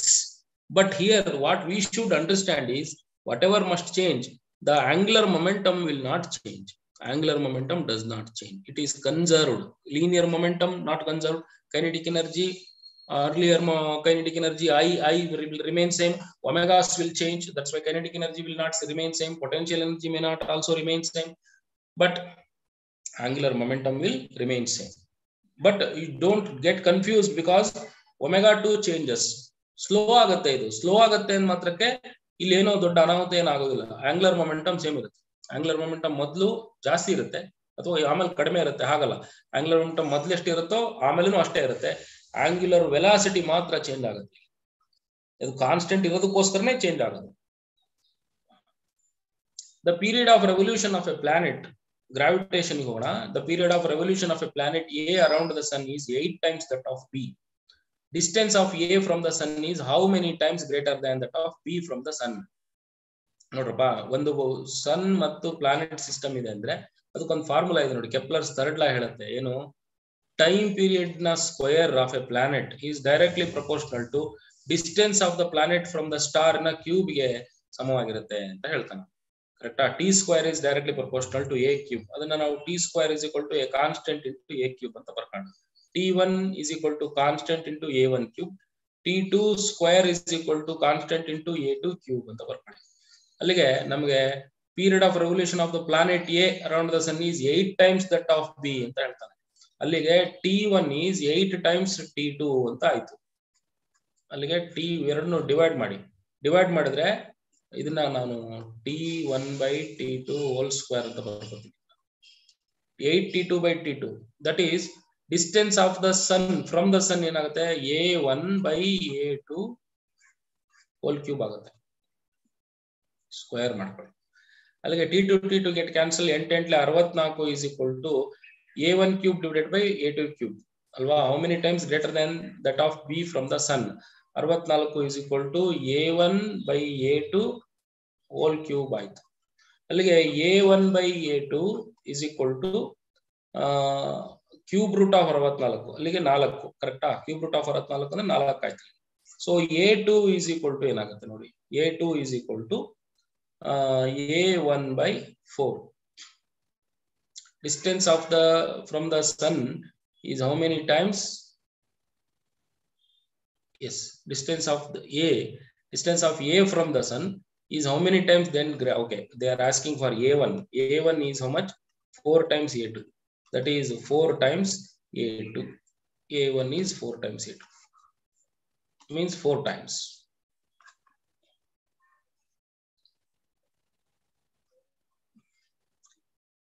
Two astronauts are floating in gravitational free space after having lost contact with their spaceship. The two will. ನೋಡಿ, universal of gravitation ಏನ್ ಹೇಳುತ್ತೆ? If there are two isolated bodies, suppose ಇಲ್ಲಿ ಯಾವ gravitational field ಇಲ್ಲ, ಅವು free bodies ಅಂತ ಇಟ್ಕೊಳ್ಳಿ. ಇದ್ರದ್ದು ಮಾಸ್ M1 ಆಗಿರುತ್ತೆ, ಇದ್ರದ್ದು ಮಾಸ್ M2 ಆಗಿರುತ್ತೆ. ಇಲ್ಲಿ ಅಕ್ಕಪಕ್ಕ ಇವ್ರನ್ನ ಇನ್ಫ್ಲೂಯೆನ್ಸ್ ಮಾಡೋರು ಯಾರೂ ಇಲ್ಲ ಅಂದ್ರೆ this body attracts second body, this body attracts the first body. So there will be mutual attraction between them because every particle in the universe attracts any other particle in the universe whose force is directly proportional to the product of the masses and inversely proportional to the square of the distance between them ಅಂತ ಹೇಳುತ್ತೆ universal of gravitation. So ಇದನ್ನೇ ನಾವು F is equal to G into M1 M2 by R square ಅಂತ ಬರೀತೀವಿ. ಕರೆಕ್ಟಾ? So move towards each other ಅನ್ನೋದೇ correct answer. Move away from each other ಸಾಧ್ಯ ಇಲ್ಲ. Will become move ಅವೇ ಅಂದ್ರೆ ಇಬ್ರು ಬೇರೆ ಇನ್ಯಾರೋ ಜಗ್ತಾ ಇರ್ಬೇಕು. ಗ್ರಾವಿಟೇಷನಲ್ ಫ್ರೀ ಸ್ಪೇಸ್ ಅಂತ ಯಾರು ಕರೀತಾರ? ವಿಲ್ ಬಿಕಮ್ ಸ್ಟೇಷನರಿ ಸಾಧ್ಯ ಇಲ್ಲ. Keep floating at the same distance between them, that is also not. Keep stationery ಅಂದ್ರೆ ಏನು, ಫ್ಲೋಟಿಂಗ್ ಅಂದ್ರೆ ಏನು, ಎರಡು ಒಂದೇ. So keep stationery, floating at the same distance between them ಅವೇನೂ ಆಗೋದಿಲ್ಲ. Okay, they move towards each other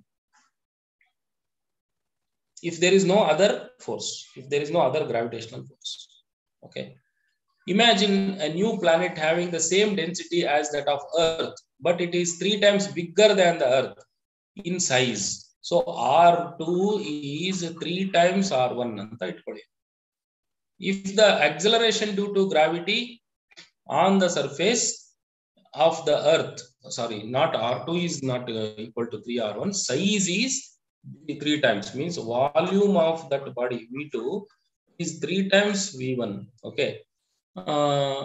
Acceleration due to gravity on the earth 9 agidre, G agidre, surface of the new planet estagutte. Okay, fine. So G, acceleration due to gravity of the planet on its surface, ಯಾವುದೇ planet ಆಗಬಹುದು, capital GM divided by R square, ಇದು formula. ಓಕೆನಾ? ಈ ಒಂದು ಹೊಸ planet ಕಂಡುಹಿಡಿದಿದ್ದಾರೆ. Okay, in terms of density ಕಂಡುಹಿಡಿಬೇಕು. ನಾವು ಏನ್ ಮಾಡ್ಬೇಕು?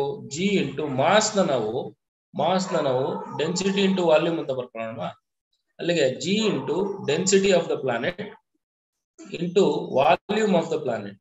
Okay, G rho V divided by R square ಅಂತ ಬರ್ಕೊಳ್ಳೋಣ. ಓಕೆ, ಈಗ ಎರಡು planets ಗಳಿರೋದ್ರಿಂದ we will solve it like this. Okay, G dash by G is equal to, G dash ಅಂದ್ರೆ ಏನು? G rho V dash divided by R square, R1 square divided by G rho V divided by R square. R, okay, R dash square ಮಾಡೋಣ.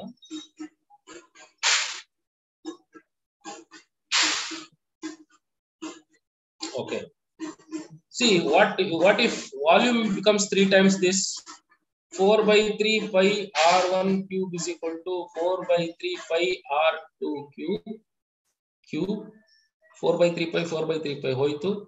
R1 cube is equal to 3 times R2 cube.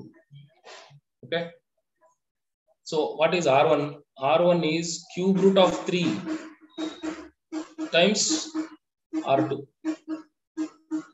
Okay, yes, G ro cancel. V dash is how much? Instead, we will do one thing. We will write the equation in terms of volume. Okay,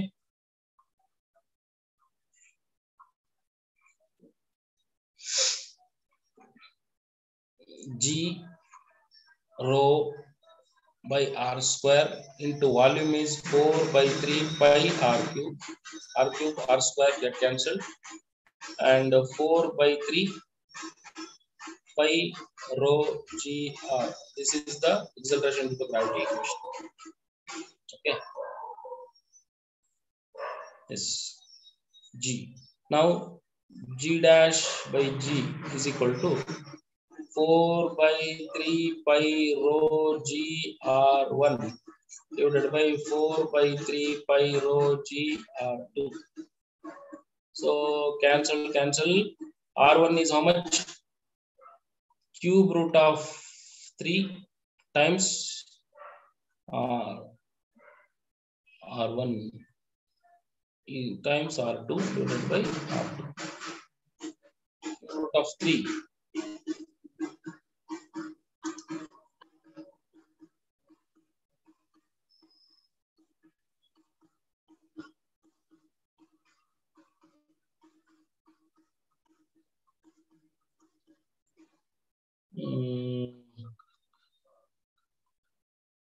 Here no option indicates it. So what we have to do is, I think the radius is 3 times we have to take.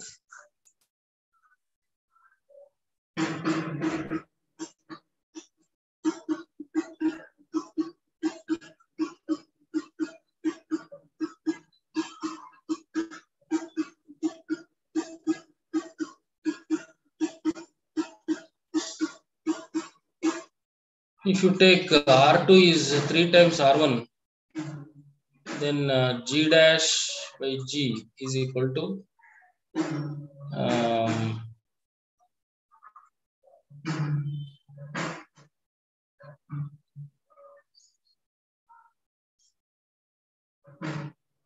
3 times bigger than Earth. Sorry. Okay.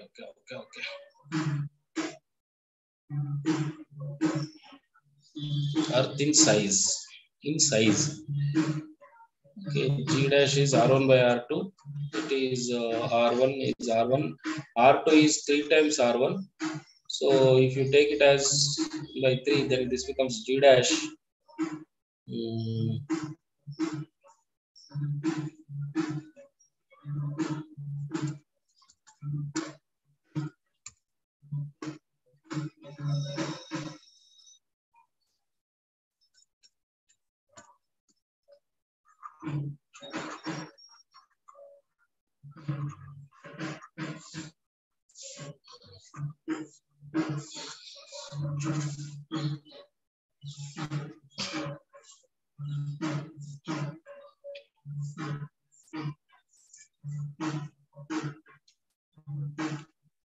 So G is directly proportional to radius according to this equation. So according to this equation, just no confusions here. You look here. The equation is Gm by R square, and mass is written as density into volume by R square. Density is there. Volume for the volume you just write 4 by 3 pi R cube. The formula becomes 4 by 3 pi rho G R. Okay, G is directly proportional to R. If radius becomes 3 times, then the acceleration due to gravity also becomes 3 times. G dash becomes 3G. Okay, as simple as that. Starting from the center of Earth having radius R, the variation of G is given by. See, we know that when you go away from the Earth's surface, acceleration due to gravity changes, as according to the formula G is equal to Gm by R plus H whole square. So it is inversely proportional to the distance from the center of the sphere. Okay. So inversely proportional to the center of the sphere means this kind of graph will come. Okay. Right. But this kind of graph is here also. So what happens if you go from the radius part to the center, towards the center? So from the center you are moving away means you are moving upwards. So below the Earth's surface, the acceleration due to gravity has this equation. G dash is equal to G into 1 minus D by R, right? D is the depth. So if you take this equation as resembling Y is equal to C minus Mx, where D is the only variable, M is the constant. So this is a straight line equation. It's a linear equation. That's why it varies, it increases linearly. Means if you go from the center upwards, means if you come below the surface, acceleration due to gravity decreases. Instead, if you go from center towards the surface, acceleration due to gravity increases and it reaches a maximum. It increases linearly, okay, and it reaches a maximum. And after the surface, when you go beyond the surface, the acceleration due to gravity decreases like this. It follows this equation. That's why option B is the correct answer. This will not, because to get this kind of a graph, you must you should have G is proportional to R square. Such relationship does not exist for depth. So that's why this is the equation and it resembles a straight line equation. That's why this is the correct graph. A geostationary satellite orbiting the Earth at a height of 5r above the surface of the Earth, r being the radius of the Earth. Time period of another satellite in hours at a height of 2r from the surface of the Earth is. Okay. Here also we will use the same equation. D square is equal to 2 pi into r plus h whole cube divided by gm. This is the equation. R plus h means the total distance from the center of the Earth. Okay, T1 square is R plus H1 square, H1 cube divided by GM. T2 square is 2 pi by GM into R plus H2 by into whole cube. Now T1 by T2 whole square, T1 by T2 whole square is equal to 2 pi by GM, 2 pi by GM will get cancelled. R plus H for the first term, R plus H, that is at a height of 5R, R plus 5R whole cube divided by second, for the second body, the time period of another satellite in hours, we don't know, T2, at a height of 2R from the surface of the Earth. So R plus 2R. whole cube. That is 6r whole cube means 6 into 6 into 6 r cube divided by 3r whole cube means 3 into 3 into 3 r cube.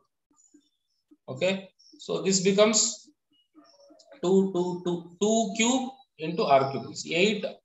So this is simply 8.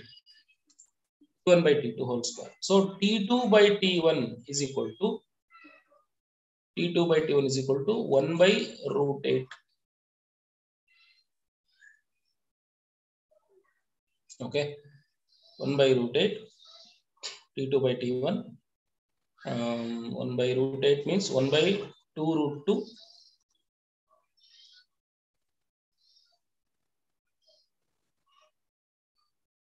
By 2 root 2.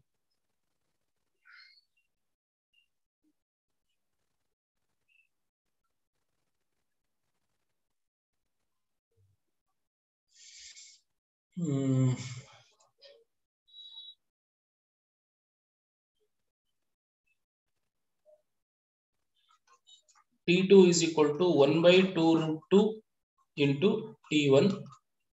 1 by 2 root 2 into T1 is, it's a geostationary satellite. Means it's 24 hours. So 6 by root.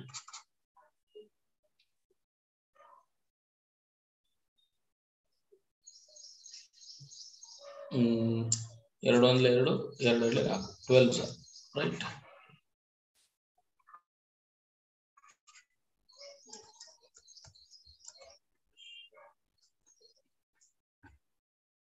So this becomes 12 by 2 root 2, that is 6 by root 2.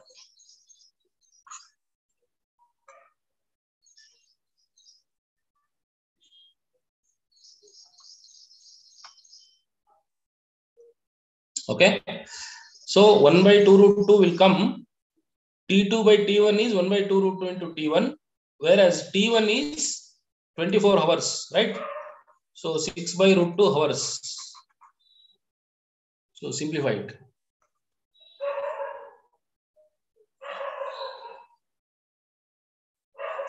When a block of mass M is suspended by a long wire of length L, the length of the wire becomes L plus L. L is suspended by a mass of block M, a block of mass M, and it will stretch and it becomes L plus L. Okay.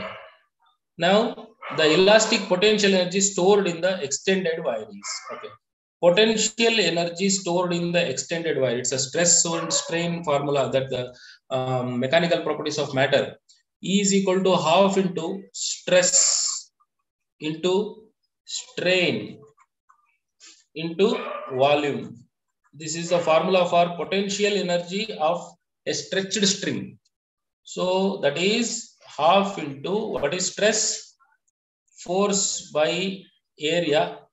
Stress is force by area. Force by area into what is strain, delta L by L. Delta L is how much? L plus L minus L, that is your delta L. So that is not L plus L minus small l, right? L plus, sorry,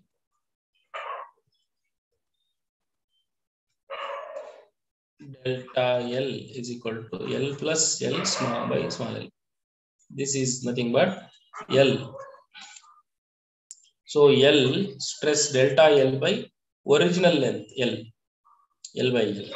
Stress into strain into volume. Volume is area into length.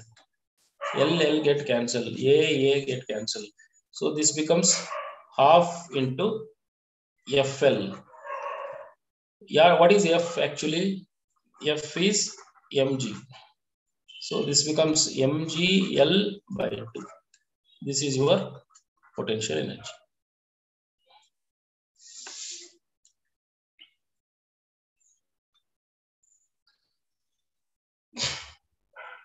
A fluid in streamline flow across a horizontal pipe of variable area of cross section.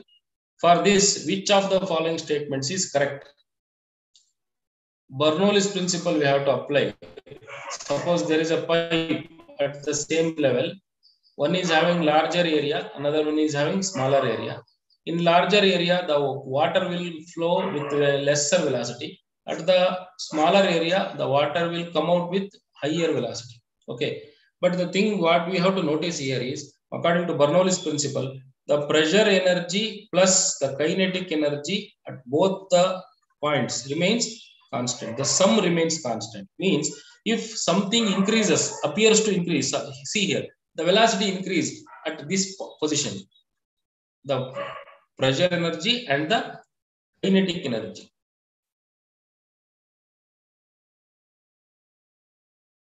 Kinetic energy remains constant. Potential also will come, but here the same level is given. That's why potential energy remains same. There is no change. Here kinetic energy appears to increase at this point. Kinetic energy increases at this point, but pressure decreases. Pressure decreases to keep something constant. Here kinetic energy decreases because velocity is slow. Okay, but the pressure is very high here. Pressure energy is high. So if one thing high becomes higher, another thing becomes lower to keep something constant.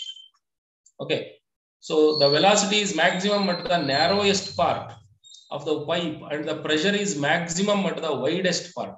So pressure is high at the widest part, velocity will be high at the narrower part to keep the Bernoulli's equation intact.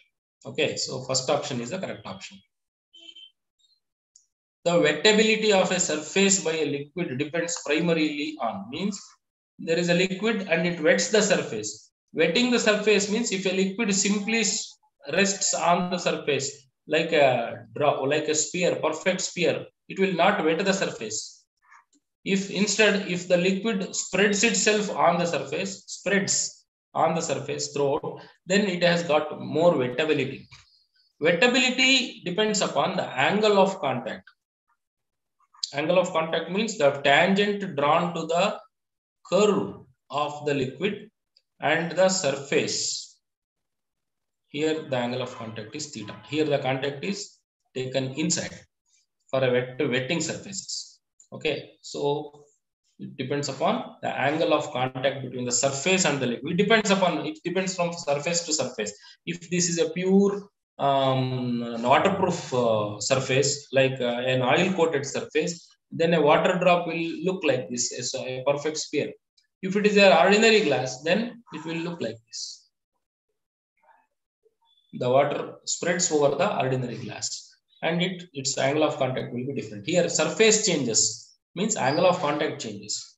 Okay, this surface tension is the answer actually for this phenomenon. Surface tension is the basic, but surface tension of the same water drop does not change. See here, surface tension, same water means surface tension of both the surfaces, both the water liquid is same. Surface tension of the liquids is same. Since the nature of surface changes, angle of contact changes. Angle of contact changes, that gives rise to wettability. Okay, so wettability not depends upon surface tension here, primarily due to angle of contact. Centigrade and Fahrenheit thermometer are dipped in boiling water. Water temperature is lowered until the Fahrenheit thermometer registers 140 degree Fahrenheit. See, there are two thermometers. One is in Fahrenheit, another one is degree Celsius. Okay, both are in boiling water, means both are at 100 degrees Celsius. Okay, later they were cooled, so it will show, the Fahrenheit thermometer shows 140 Fahrenheit. Okay, then what will be the corresponding degree Celsius anta keltare. ಇದಕ್ಕೆ ನಾವು ಒಂದು formula ಗೊತ್ತಿರಬೇಕು ನಮಗೆ. ಏನದು formula? Fahrenheit degree Celsius ಅಂದ್ರೆ, degree Celsius ನಲ್ಲಿ ನೀವು ಒಂದು ಟೆಂಪರೇಚರ್ ನ ಕಂಡುಹಿಡಿಬೇಕು ಅಂದ್ರೆ 5/9 into F-32 ಅಂತ ಒಂದು ಕನ್ವರ್ಷನ್ ಫಾರ್ಮುಲಾ ಇದೆ. ಅದನ್ನ ನಾವು ಕಂಡುಹಿಡ್ಕೊಳ್ಬೇಕು. ಓಕೆನಾ? ಇದು ಹೇಗ್ ಬರುತ್ತೆ ಅಂದ್ರೆ F-32 divided by 180 is equal to C-0 divided by 100. ಅಂದ್ರೆ ಏನಿದು? What is this formula? ಇದು ಯಾವುದೇ ಥರ್ಮಾಮೀಟರ್ ಗಳಿಗೆ ಬೇಸಿಕ್ ಫಾರ್ಮುಲಾ ಇದು. ಫ್ಯಾರನ್ಹೀಟ್ ಥರ್ಮಾಮೀಟರ್ ಅದರ 0 ಡಿವೈಡೆಡ್ ಬೈ ಫ್ಯಾರನ್ಹೀಟ್ ಇನ 100. ಅದು 100 ನಲ್ಲಿ ಫ್ಯಾರನ್ಹೀಟ್ ಗೆ 180 ಆಗುತ್ತೆ. Okay, is equal to Celsius scale ಇನ 0. Divided by Celsius ಸ್ಕೇಲಿನ 100. ಇವೆರಡು ಈಕ್ವಲ್ ಅನ್ನೋ ಒಂದು ಈಕ್ವೇಶನ್ ಅನ್ನು ನೀವು ನೋಡ್ಕೋಬೇಕು. ಯಾವುದೇ ಥರ್ಮಾಮೀಟರ್ ಇರಲಿ, okay, thermometer scale minus thermometer ನ 0, ಅದರ ಲೋಯೆಸ್ಟ್ ಪಾಯಿಂಟ್ ಅಥವಾ ಈ ತರ ಕರ್ಕೋಬಹುದು. ಥರ್ಮಾಮೀಟರ್ 1 ಮೈನಸ್ ಅದರ ಲೋಯೆಸ್ಟ್ ಪಾಯಿಂಟ್, ಅದರ highest point. Thermometer 1, thermometer 2 minus ಅದರ ಲೋಯೆಸ್ಟ್ ಪಾಯಿಂಟ್ ಡಿವೈಡೆಡ್. ಇದನ್ನ LP1 HP1 ಅಂತ ಕರೆಯೋಣ, ಇದನ್ನ LP2 HP2 ಅಂತ ಕರೆಯೋಣ. ಸೊ ಈ ಫಾರ್ಮುಲಾನ ಸಿಂಪ್ಲಿಫೈ ಮಾಡಿದ್ರೆ you will get this formula. ಈ ಫಾರ್ಮುಲಾದಲ್ಲಿ ಸಬ್ಸ್ಟಿಟ್ಯೂಟ್ ಮಾಡಿ C is equal to 5/9 into F ಅಂದ್ರೆ 140 minus 32.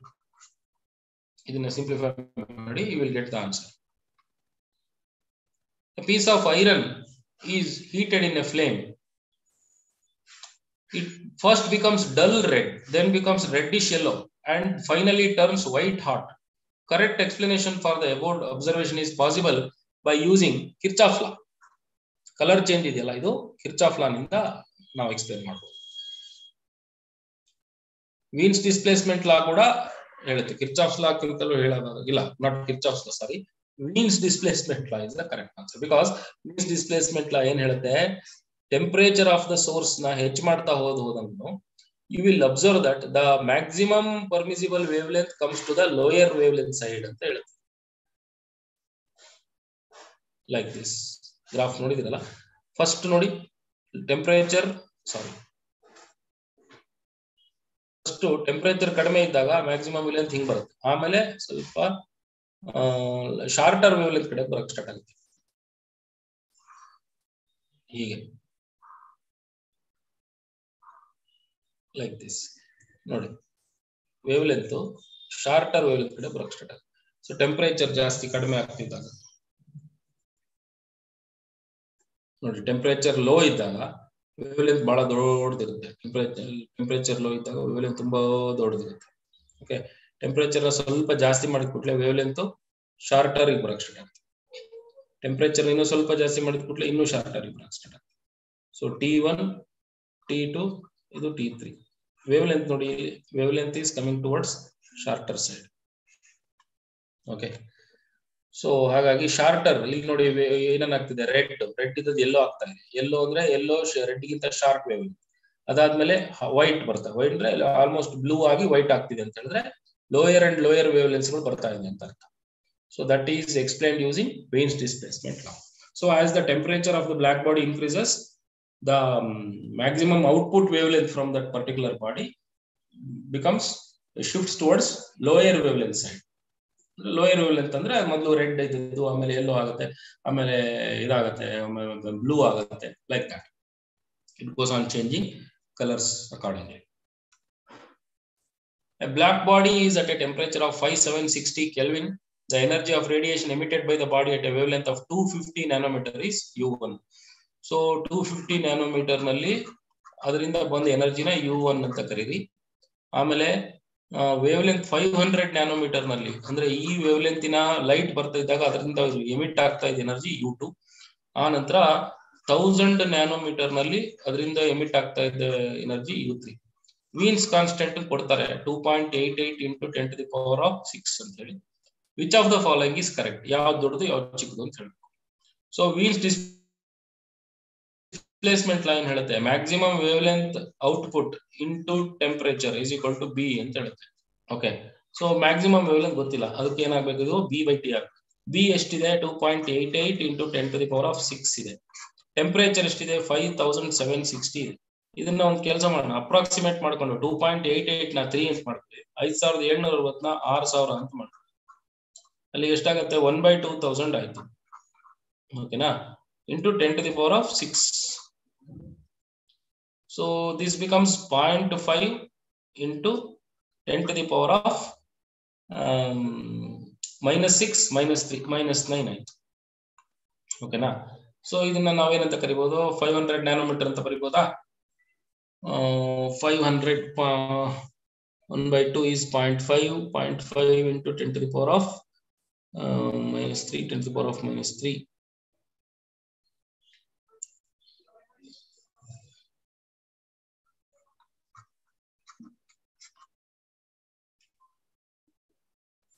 3 by 6000. Yeah.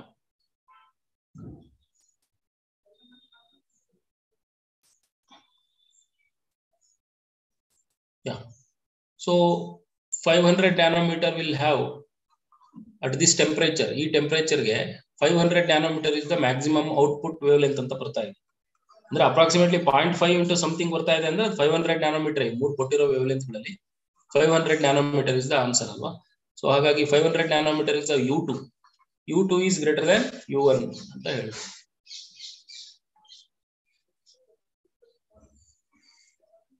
If the temperature of the sun is doubled, the rate of energy received on earth will be increased by a factor of. Sun temperature of the sun ಅನ್ನ T1 ಇದ್ದದನ್ನ T2 ಮಾಡಿ ಅಂದ್ರೆ T1 becomes T2 ಅಂದ್ರೆ 2 times T1 ಆಗುತ್ತೆ. ಹಾಗಿದ್ರೆ energy released ಎಷ್ಟು temperature of the ಬಾಡಿಗೂ energy emitted by the ಬಾಡಿಗೂ ಏನ್ ಸಂಬಂಧ? U is equal to sigma T to the power 4. Stephen's law. Stephen's law ಪ್ರಕಾರ if temperature increases then the output energy will increase temperature to the power of 4 times. ಅಲ್ಲಿಗೆ U2 by U1 is equal to T2 by T1 whole to the power of 4 ಆಯ್ತು. T2 is how much? 2 times T1 divided by T1 whole to the power of 4. That is 2 to the power of 4. So U2 is equal to 2 to the power of 4 ಅಂದ್ರೆ ಎಷ್ಟಾಗುತ್ತಪ್ಪ? 16 ಆಗುತ್ತೆ ಅಲ್ವಾ? 16 times U1 ಆಗುತ್ತೆ.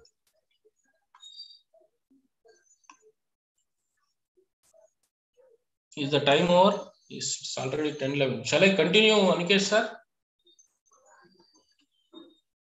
Sir, I think, sir, maybe we can, but so students, they have to take breaks, sir, because they have next class at 10:30. Okay. I will share the PDF, completed PDF with you along with the formula list. Okay. Yeah, sir, you can share me on my WhatsApp number itself. So, sir, I'll post Is it the- directly on the. Is the number you called me? Yeah, sir, same number. Sir. Is the same number? Okay. I will share it. Okay, sir. Okay. Thank you. Thank you so much, sir. So students, you have your break till 10:30, and after that you have another class by Pawan sir, which is biology. So join on time at 10:30. Thank you. Or any other questions you can ask me by that time.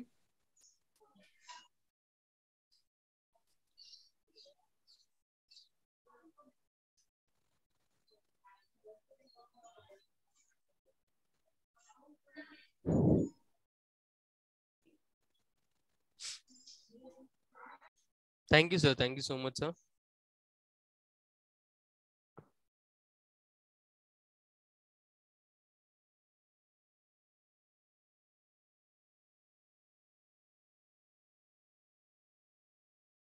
Bengaluru, that counts as the third top startup city across the globe, opens up a new and exciting opportunity for all innovators to come on board at the Dayananda Sagar University.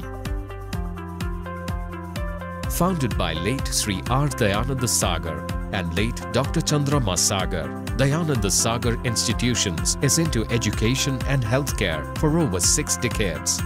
DSI is today considered a center of excellence in producing students with exceptional academic skills and leadership qualities.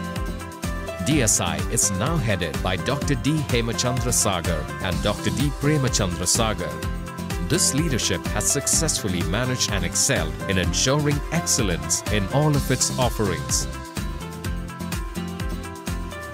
This great foundation ensured DSI to be invited by the Karnataka state government to set up a private university in the state. DSU could be among the very few campuses in the country to have a well-planned startup village that houses innovation labs supported by industry leaders. DSU provides a platform to visionaries and inventors to experiment their ideas. Globally reputed MNCs that include Autodesk, Bosch Etas, IBM, GE, VMware, NVIDIA, and Boston, Bosch Rexroth, Dassault Systems are now part of the DSU initiatives. These companies have invested vast resources to create a one-of-its-kind facility to be used by the community.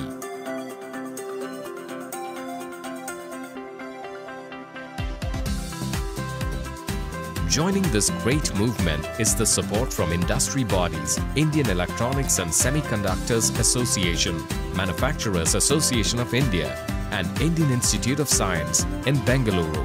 The Startup Village will now receive guidance from Arizona State University, Rochester Institute of Technology, and Illinois Institute of Technology, Chicago. With a reputation for innovation, are strong backers of the DSU initiatives.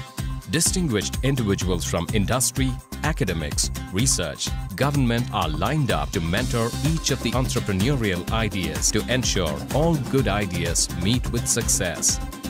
A bouquet of specialists on call, patent lawyers to accountants, costing and taxation specialists, company secretaries, procurement engineers, bankers, designers, packaging specialists, logistics experts is one more feature of the DSU campus.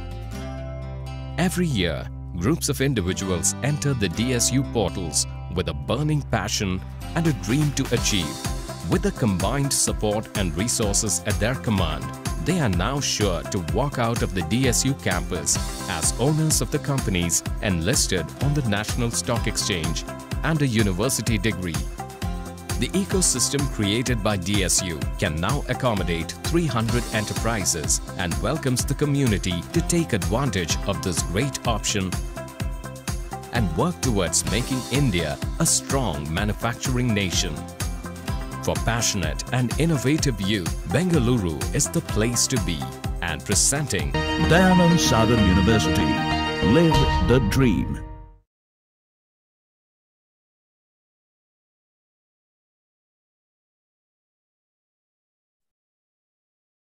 Hello, yes, student. So let's have some talk, some interaction. Do you want to talk